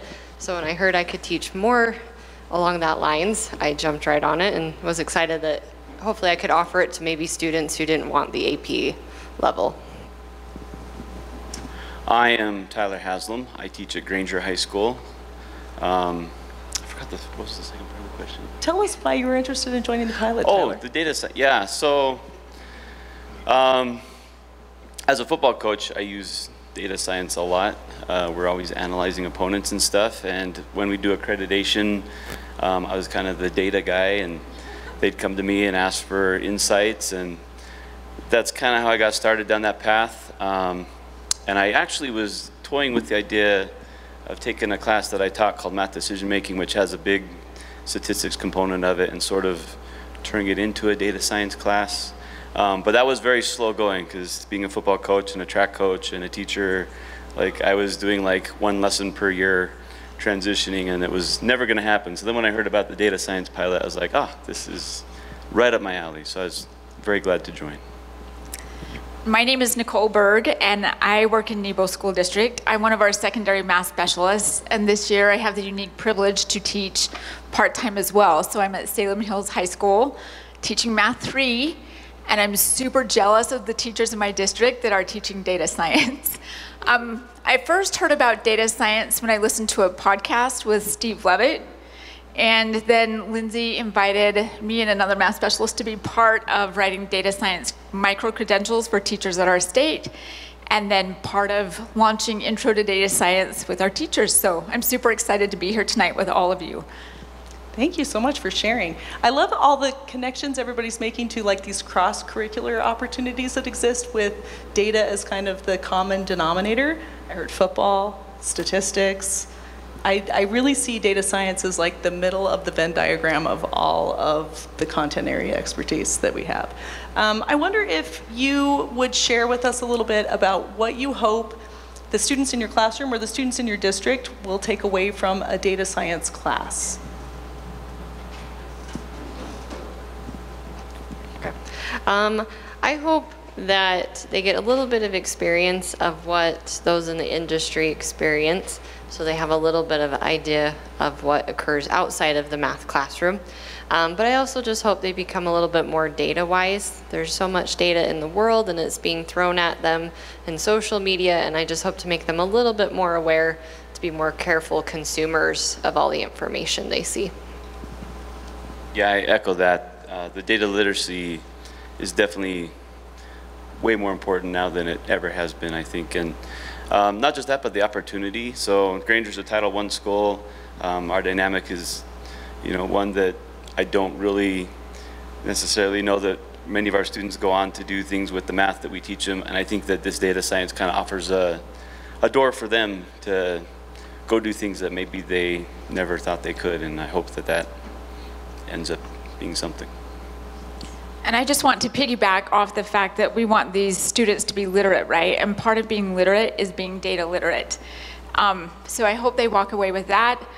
I also think we've talked about, different career paths in data science, and I think that's very important. But also their data surrounds us. Big data surrounds us more than ever has in the past. But data about ourselves is also present. And so if we can look at it as a global, have that global view, but also that personal view, I think students will walk away much better prepared to engage in the world around them, but also to engage with themselves. I've made a lot of connections to what you've shared, such as something that really resonated with me was seeing the opportunity to give students a skill that they see as valuable and empowering. And I just think that's so important to highlight. And I feel like the data science experience, the things that you're teaching, the opportunities you're providing in your district bring that. Did you feel like you had the skills to teach this content prior to joining the pilot? A lot of, when we say the C word, code, that's a little scary sometimes to teachers, and particularly math teachers. And so I wonder how you approach that. Why weren't you scared away? I've been doing it for a while, so that wasn't a problem for me. But I have colleagues that they were a little nervous about it, and I, kept telling them it's going to be okay. It's just like using your calculator, except it's a much more powerful one. So hopefully that sunk in. The statistics, kind of that aspect, I felt very comfortable with and was excited about. But yeah, the coding made me a little nervous. My husband's really good at it though, so he promised he'd help me. So That's great. He helps me with my homework when I come home at night. I think I speak for the teachers in my district. It's a broad range, right? Some of them were more prepared than others, and we're just diving in full force ahead. So. That's great. Can you describe what kind of training you received in order to, I know you chose a curriculum, you each chose a curriculum to teach the data science standards through, and I wondered what the training experience was like and if you felt like it gave you the skills that you needed to be confident in the classroom to translate those data science skills to your students. I did a week-long Zoom training this summer for the curriculum I selected, and it was really good. I walked away feeling like I was ready and had some idea of where to start, but I've also been very grateful for all of their continued training. I've been assigned like a professional teacher by the organization who constantly reaches out and is willing to Zoom and has been really good to help answer questions. Ashley, did you learn a specific coding language? We're learning Pirate. Amazing, okay. Tyler, what about your experience? Well, first I think the background teaching statistics, that definitely helped. Like, I felt like I was kind of launched into it. But then Course Cut, I did, I think it was like a month-long like meeting once a week, and we just kind of went through the course. So that was kind of like reassuring, like, okay, this is all stuff that we can handle, that the kids will be okay with. And then they have, I guess you call them like PLC meetings through Zoom. Like, in fact, they have office hours too every day, and I've actually had to call in and get some input from them, so that's been useful. So yeah, I feel very prepared. Amazing. Can you talk about the coding language that you're learning to teach? So Course Cut uses R, which I hadn't used R before. I'm a Python guy and SQL, and I like Excel, but yeah, so R was a nice, change of pace and an opportunity to learn some new stuff. And Course Cut, they have some packages that you can download that kind of streamline some of the coding, so you don't have to do as much syntax, and that was kind of nice too. That's great. Nicole, can you speak for the teachers in your district? How did they feel about choosing a curriculum and learning potential scary code to teach to their students? They're all sitting in the back. Like I said, I think for maybe one of them, coding came more natural, and the others are learning, and hopefully they find this a valuable experience. They're all super excited about it and the potential that it has for our students, and I think that's the best that we can ask for them. So Nicole has a really unique opportunity in her district in Nebo. She has a pair of co-teachers, and if you're in education, you know what that means, but for everybody else, I'll explain. So students with disabilities get access to a general education math course. We have lots of research that shows if a student is in a math class that's harder than they can actually grapple with, and they're around peers that they can make sense of the world mathematically through, that they have better outcomes. And so we're huge fans of co-teaching in the state of Utah. And so that's when you pair a special education teacher with a regular education teacher, a general education teacher, and you mix the students as well. And they all have the class together.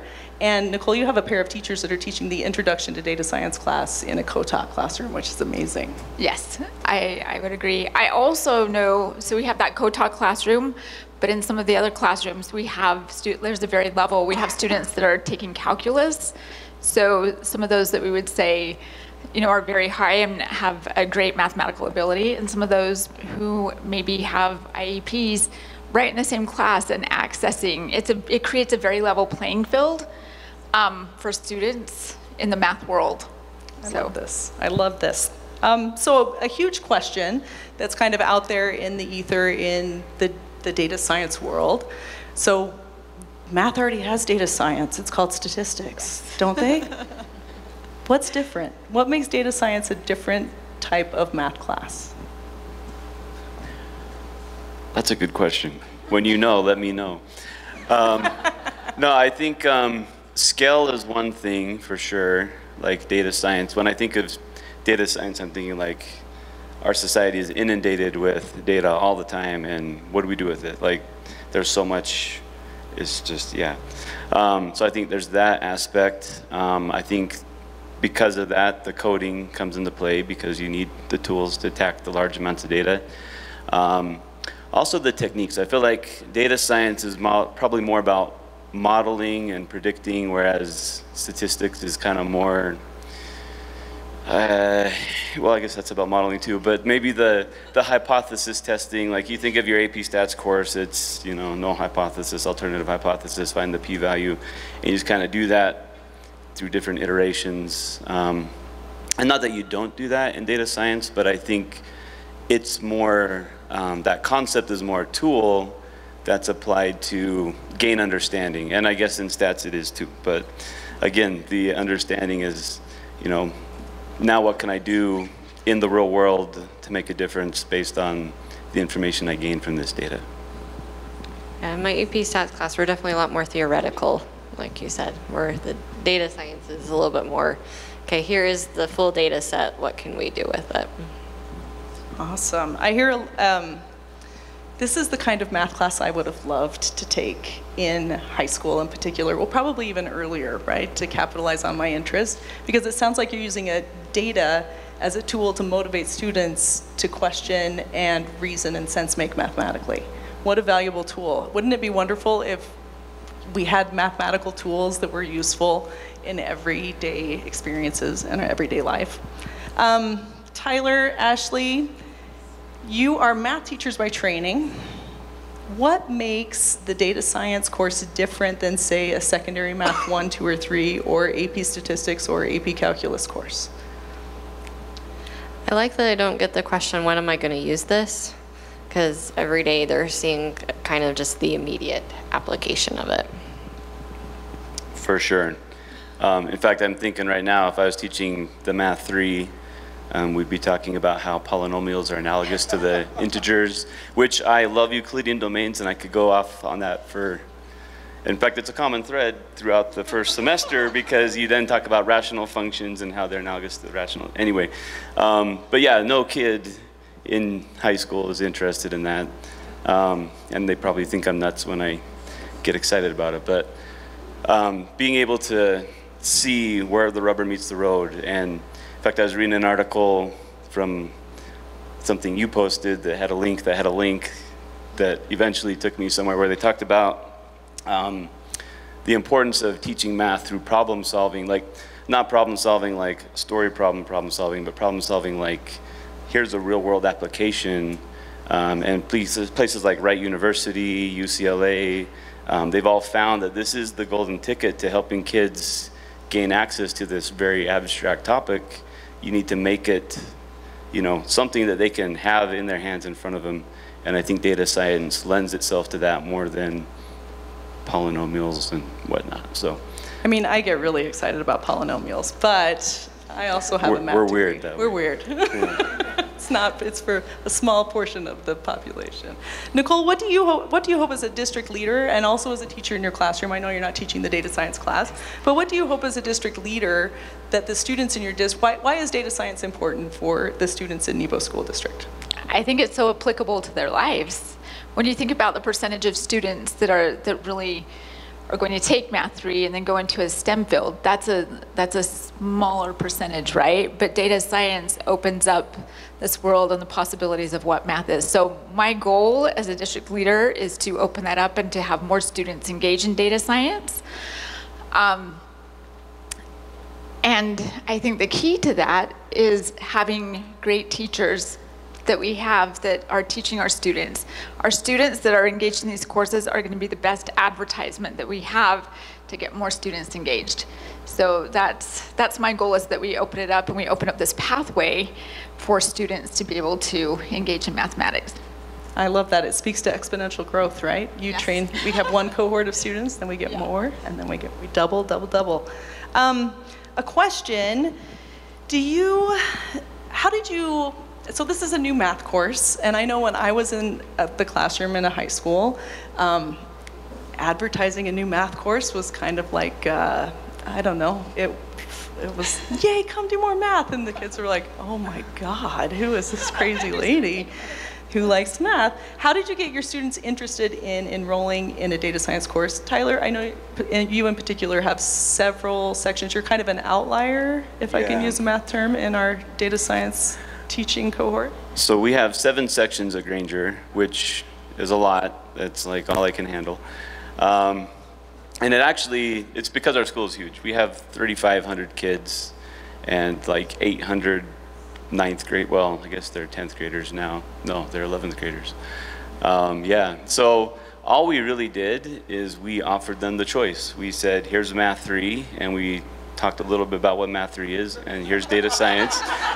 And I didn't mention Euclidean domains, so there's no bias there. Did you mention rational functions and polynomials? We might have, yeah. No, but we actually hit it up as, you know, Math 3 is your track to calculus, data science is your track to statistics, and not that you're picking a side and staying there forever, but that, you know, the emphasis is pointing you one direction or the other. And yeah, it was about 1 in 5, 1 in 4 students chose the data science. And we did a lot of looking into the numbers because I was worried because I was teaching it, but I'm sure the counselors were worried too, like, is this gonna be, you know, in high school, there's always the dumping ground for the kids who need to make up credit, or there's the, you know, the honors class where we're shutting kids out. And so we pulled some test scores. I don't remember what the test is called these days. Is it Aspire? The Aspire Plus? Is it Aspire Plus, yes. Because I don't do that. I have juniors, so we do the ACT. But we looked at their scores, and it was reassuring to see that it was just a broad spectrum of scores. It wasn't like, you know, clustered in any one particular spot. It was very representative, and I feel like that is probably the best we could hope for, because there's data and studies that show that, you know, a heterogeneous class does better than the homogeneous class. So wonderful. How about you, Ashley? Tell us your experience. I had a little harder time recruiting. I have one small section, but we're hanging in there and having fun. There was just a little bit of, I had a hard time communicating what data science was to administrators and counselors, and they kept thinking it should be in the science department because science is in the name and not the math department. And anyway, so it's a work in progress this year to help educate everyone at our school what data science is. It really is. Tell me a little bit, Nicole, I'd like to hear from you. Do you know about how can you speak to the students that are in your data science program? Like, what are their experiences in your data science classes so far? We've only been in school for what, 3 weeks, 4 weeks? Yeah, about 4 weeks. But so far, what is their experience?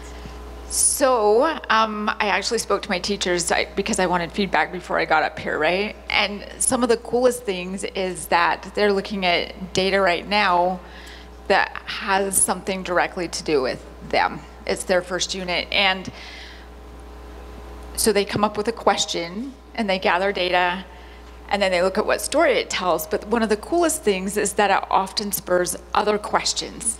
And so they get super engaged, like, oh, well, what about this? And what about these types of things? So they're learning to be engaged and look at stories and ask questions and learning a lot about how to represent that data. What does that look like? And more than just the typical like histogram or something. Like, data can be creative and I can represent it in many different ways. So that's where they're at right now.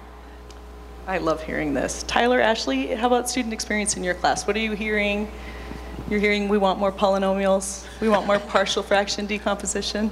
No, they're having a good time. In fact, we just did this activity we built these little catapults and we launched them to get some data, and everyone had a blast. But yeah, I get a lot of feedback from kids saying that they're enjoying it.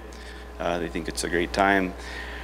Maybe it's because they're not doing that other stuff and their friends are doing it, and they compare homework and like, that's disgusting. But no, I think they see the application of it, and we kind of hit it up big the first week, like, this is why this is such a good class to be in, because of the environment we're in right now with data. And I think students can sense, right? And they know that Math 3 is funneling them to something they're probably never going to do. And they also know that data science is opening up some doors for them. So I think they pick up on that. Anything you'd like to add, Ashley? One fun kind of experience I've had, I have a student in there who's a senior. I taught him last year in secondary Math 3, and it was definitely not his class. He was lucky to pass most terms. But it's been fun to see. In data science, he is engaged, he's loving it. Like, turns everything in, top scores. It seems to be a fresh start for him. It doesn't have any background knowledge. He's not like missing gaps from years of prior math classes. He's able to just jump in and enjoy the course and is doing really well and kind of leads the class. That's amazing. A couple of things that stood out to me from what you described was a student who wasn't successful in secondary math 3 chose to take another year of mathematics. I think he probably needed some math credit. Amazing, amazing. And that you had the data science opportunity, and now it really honors that idea that math is a web of ideas. It is not a linear trajectory, and how people can be really competent in this part of the web, and the other part of the web is really difficult, and it's so important to offer students a lot of different choice and opportunity mathematically to reach their mathematical goals.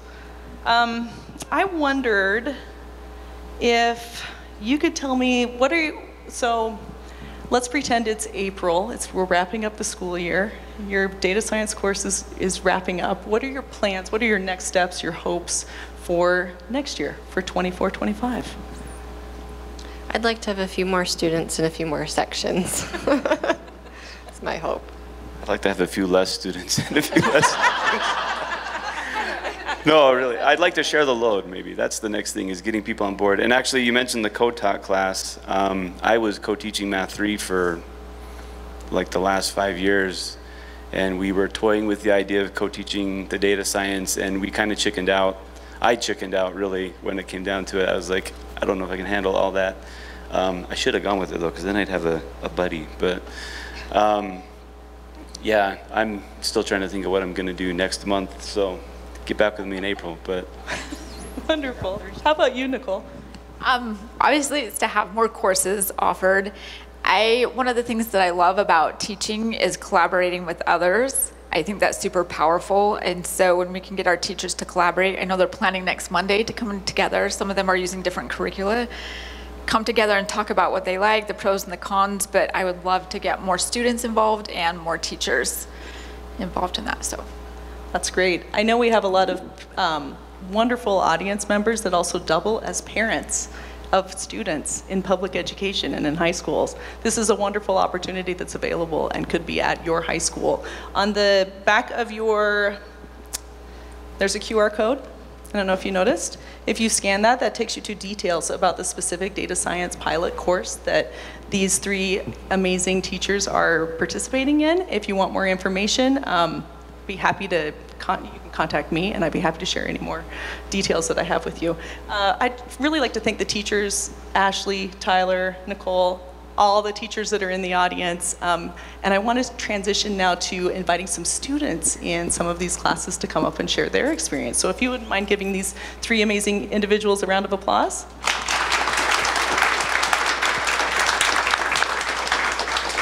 And we'll invite the students up.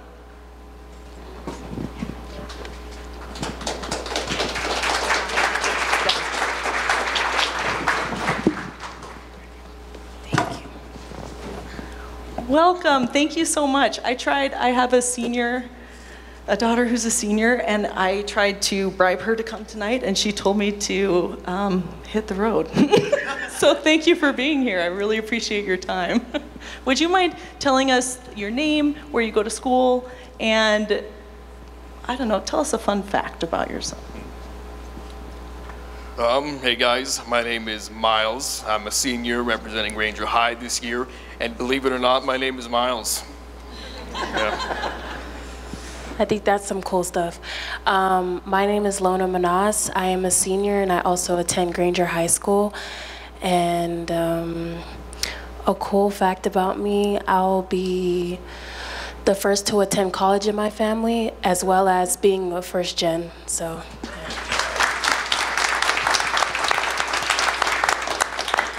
Well, thank you again. And I'm assuming that your teacher is Mr. Haslam here? Of course. Yes, wonderful. 2 of the 300. Wonderful, wonderful. So could you tell us a little bit about how did you discover that data science class was an option, and what interested you? Why did you want to take, in Utah, you only need 3 years of math to graduate high school, and you are seniors, so this will be your 4th year, and there aren't a whole lot of people that elect to take another math class. So tell us a little bit about why you chose data science. Well, for me, I think the math teachers were just a little bit confused or maybe even a little bit jealous. I've got to admit this data science class seemed pretty nice, but I don't think they quite got it. Yeah, they were telling me I was gonna push the numbers on the TI-84 calculator and do some Python coding, and I thought, I don't know, maybe I should look a little more in depth, and here I am today. Yeah, got interested in it. I'm here with him. Wonderful. Honestly, I'm one of those students who needed the math credit. I saw data science on my selections when I was selecting my courses. Obviously, you see stats, you see calc, and I was scared. I was like, I don't know if I want to get into that. So I was like, data science kind of seems interesting, and I hadn't seen it before because obviously it's new this year. So I was like, why not try it? And that's how I kind of got into it. So. Awesome. So tell us, it's been, what, 4.5 weeks of school so far, roughly? How is your data science class? How are your feelings about math this year? Okay, so far, this is literally the coolest class I have ever taken. I'm being serious with you. The thing I liked is the Canvas implementation so far. The course kata in course instruction is literally the best. It is open-ended, and it's been what? I don't know, 12 school days for me, and I've completed this 4-year class about 38% of the way through. And I'll admit, it's pretty comprehensive. That's amazing. Tell us about your experience.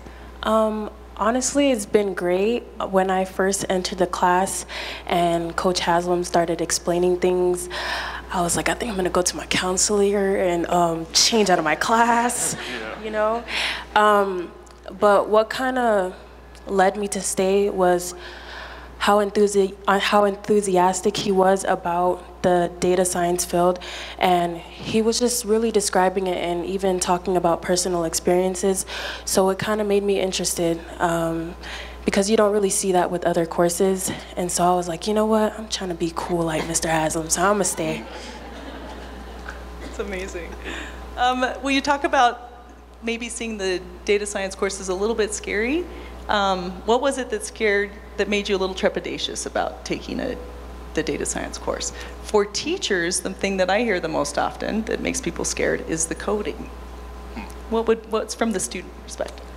Well, for me, I have an existing tech background, and I thought, oh no, I'd open Pandora's box in class and I'd get all the students confused.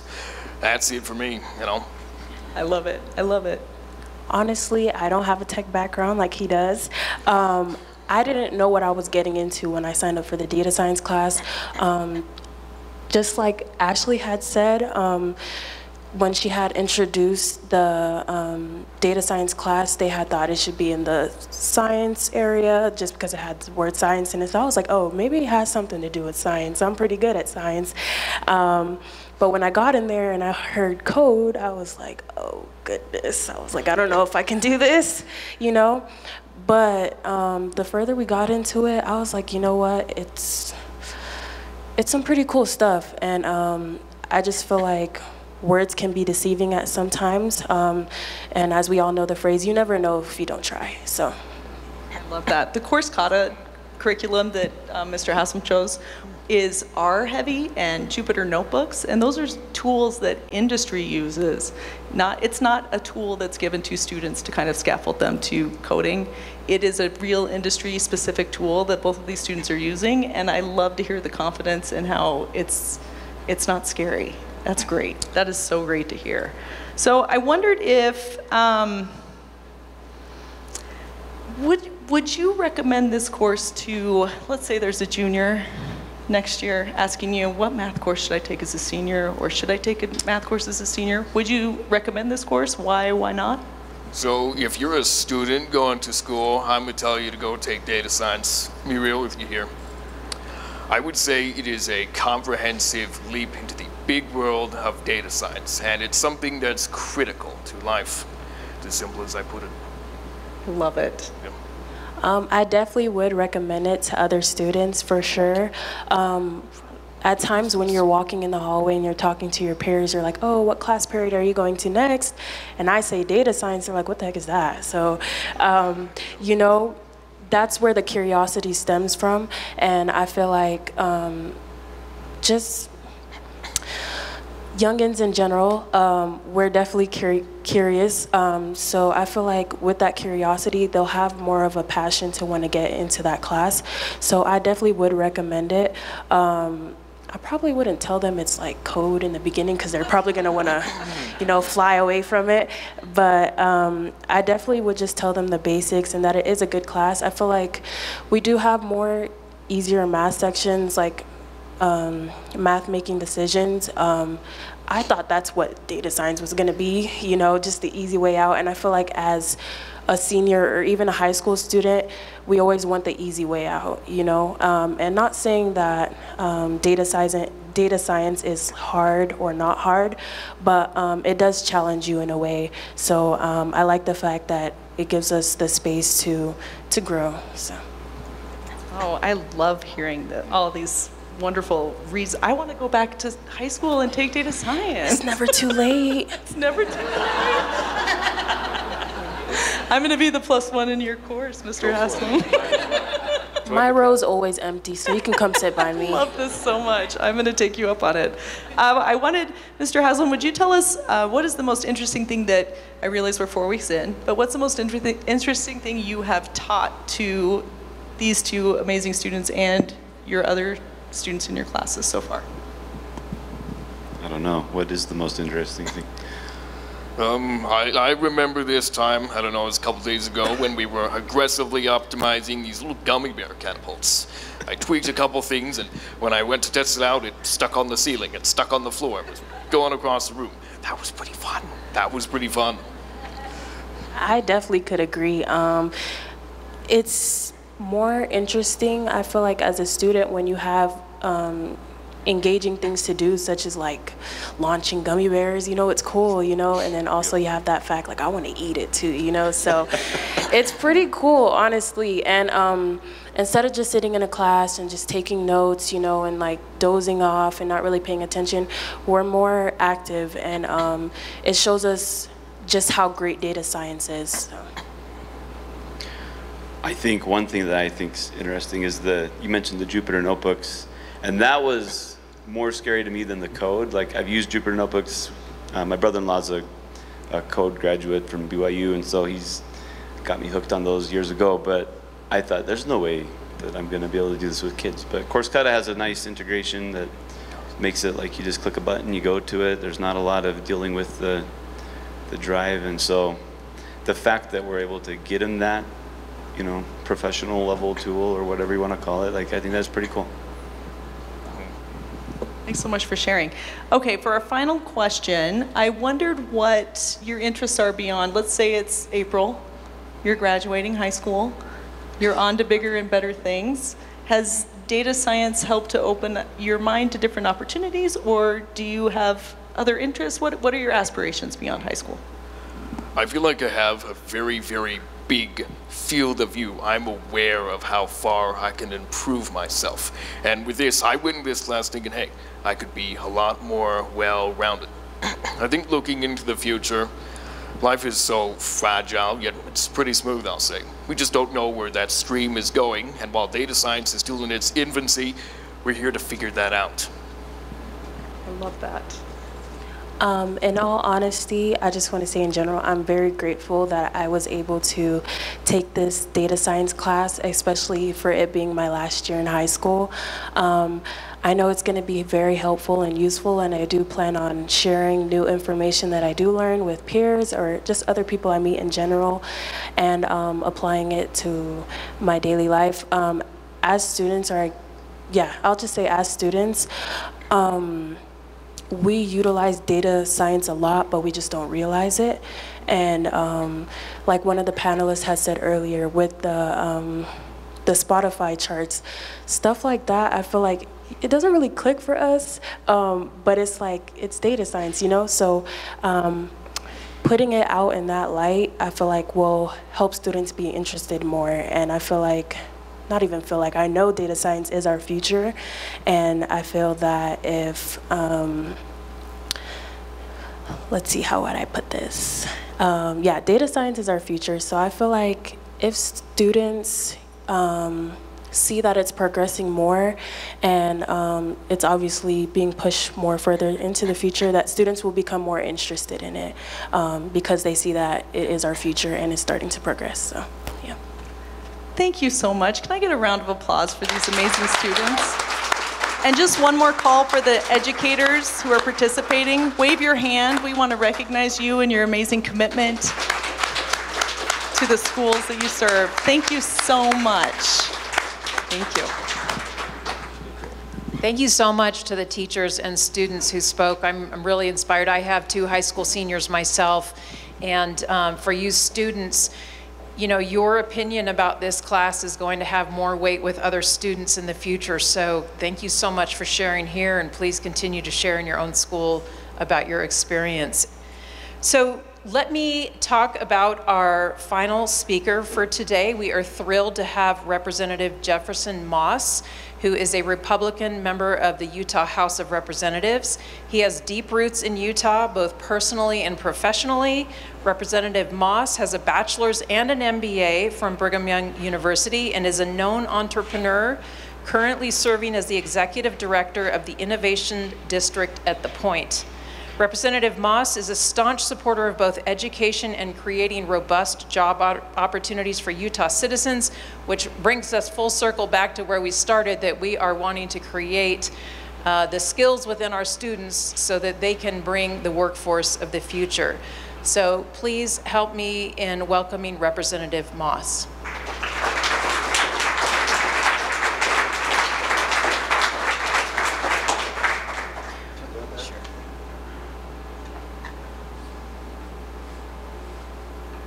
I really should just say, wow, that was amazing, and let's go home, because those students just knocked it out of the park. That's the stuff that we all get excited about, just so you know, watching these students just shine and get excited about this. I also want to say how grateful I am to see this group. Educators, business people, higher education, all coming together to say, hey, there's a need here, and we can help provide that service for these wonderful kids and help make sure that as a state we're continuing to move things forward. As was mentioned, I have a little background in education, and so when I hear these awesome pilot programs, I actually was a member of the State Board of Education, and this will sound a little crazy. It was not even maybe 8 years ago, maybe 9 years ago, where we were discussing making computer science an elective. And isn't that amazing how far we've come in Utah? I'm trying to remember, Lindsay, was that about that long ago? It was when I was on the board. So that tells you, you know, as a state, we've been doing our best to catch up, but having programs like this pilot program is really going to help us move to the next level. Interestingly, on the legislative side, we're still dealing with this, even with computer science in general. So I was just coming off the board and moving into the legislature when we were first looking at this computer science initiative. And at the time, what was so cool about it, it was industry that came and said, we need people that understand these skills. We need workers. Like, we're all excited, we're growing, we have this incredible economy. We don't have enough people that have the skills to do this. And so these wonderful people came and said, we're even willing to put up funding to help match the state to help meet this need. And I had the benefit of being able to be part of those conversations. And so seeing that evolve, and crazy, it was only this year that we finally got that as ongoing funding. And we have a number of places in the state where we're still not really doing basic computer science. And what a tragic thing that is, that we have all these students that are not getting this access. So when I see these really cool, innovative programs, it's really awesome to me to see. Part of my job is actually looking at innovation, right? I'm helping with the point of the mountain, not on the land side. I'm specifically thinking around and working around how do we develop out more of an ecosystem supporting entrepreneurs. And as part of my job, I went all over the world, and I'm like, I want to find the best places in the world that are doing innovation. And it was the funniest thing, because I'd go to these places, Kendall Square and, you know, RTP in North Carolina, Mission Bay, and I was over in Israel and Dubai, and just really trying to understand. Every time I'd walk in, they'd say, why are you here? We want to learn from you. Utah is doing this so well. And I just thought, wow, that's so cool to hear that people understand that. But there are things that we can do better. And you know, one of the things I did learn about when I was at Kendall Square is they said, you know, our big thing right now is life sciences, but it wasn't always life science. We actually were a mainframe state, and it was some leaders that proactively said, we've got to get out in front of another industry that we can really build out. And so they really went in big on life sciences. And one of the first things they did is focused on that workforce training. How do we get these kids from K-12 all the way up through higher education that are getting prepared to meet what we think is the next wave of innovation? And you look at Kendall Square today and you think, well, that's amazing. How did they get there? It all started with workforce and getting these kids these awesome opportunities. And not just when they hit college, in these earlier years where these wonderful students are able to learn from. I guess I'd just take it a little bit further than that and saying, where are we going as a state? You know, we've done amazing things. The state's doing awesome things. Our school board is doing amazing things. Our staff is doing amazing things.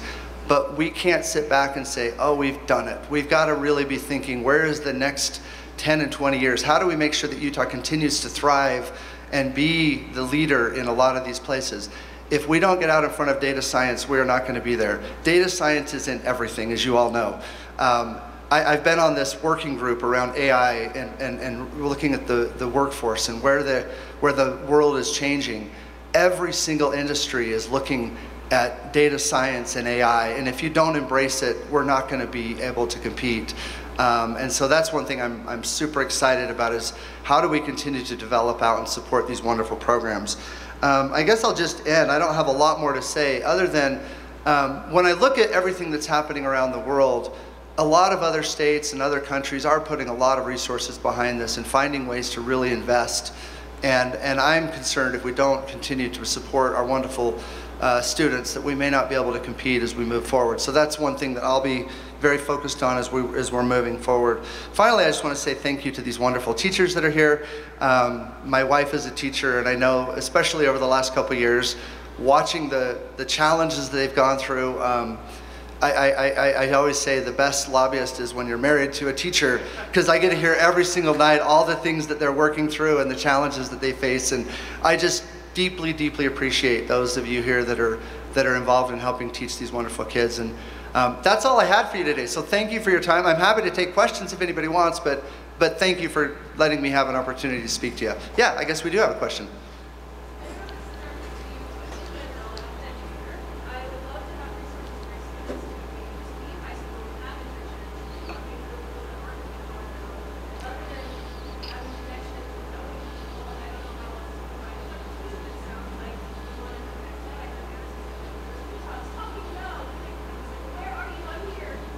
Yeah.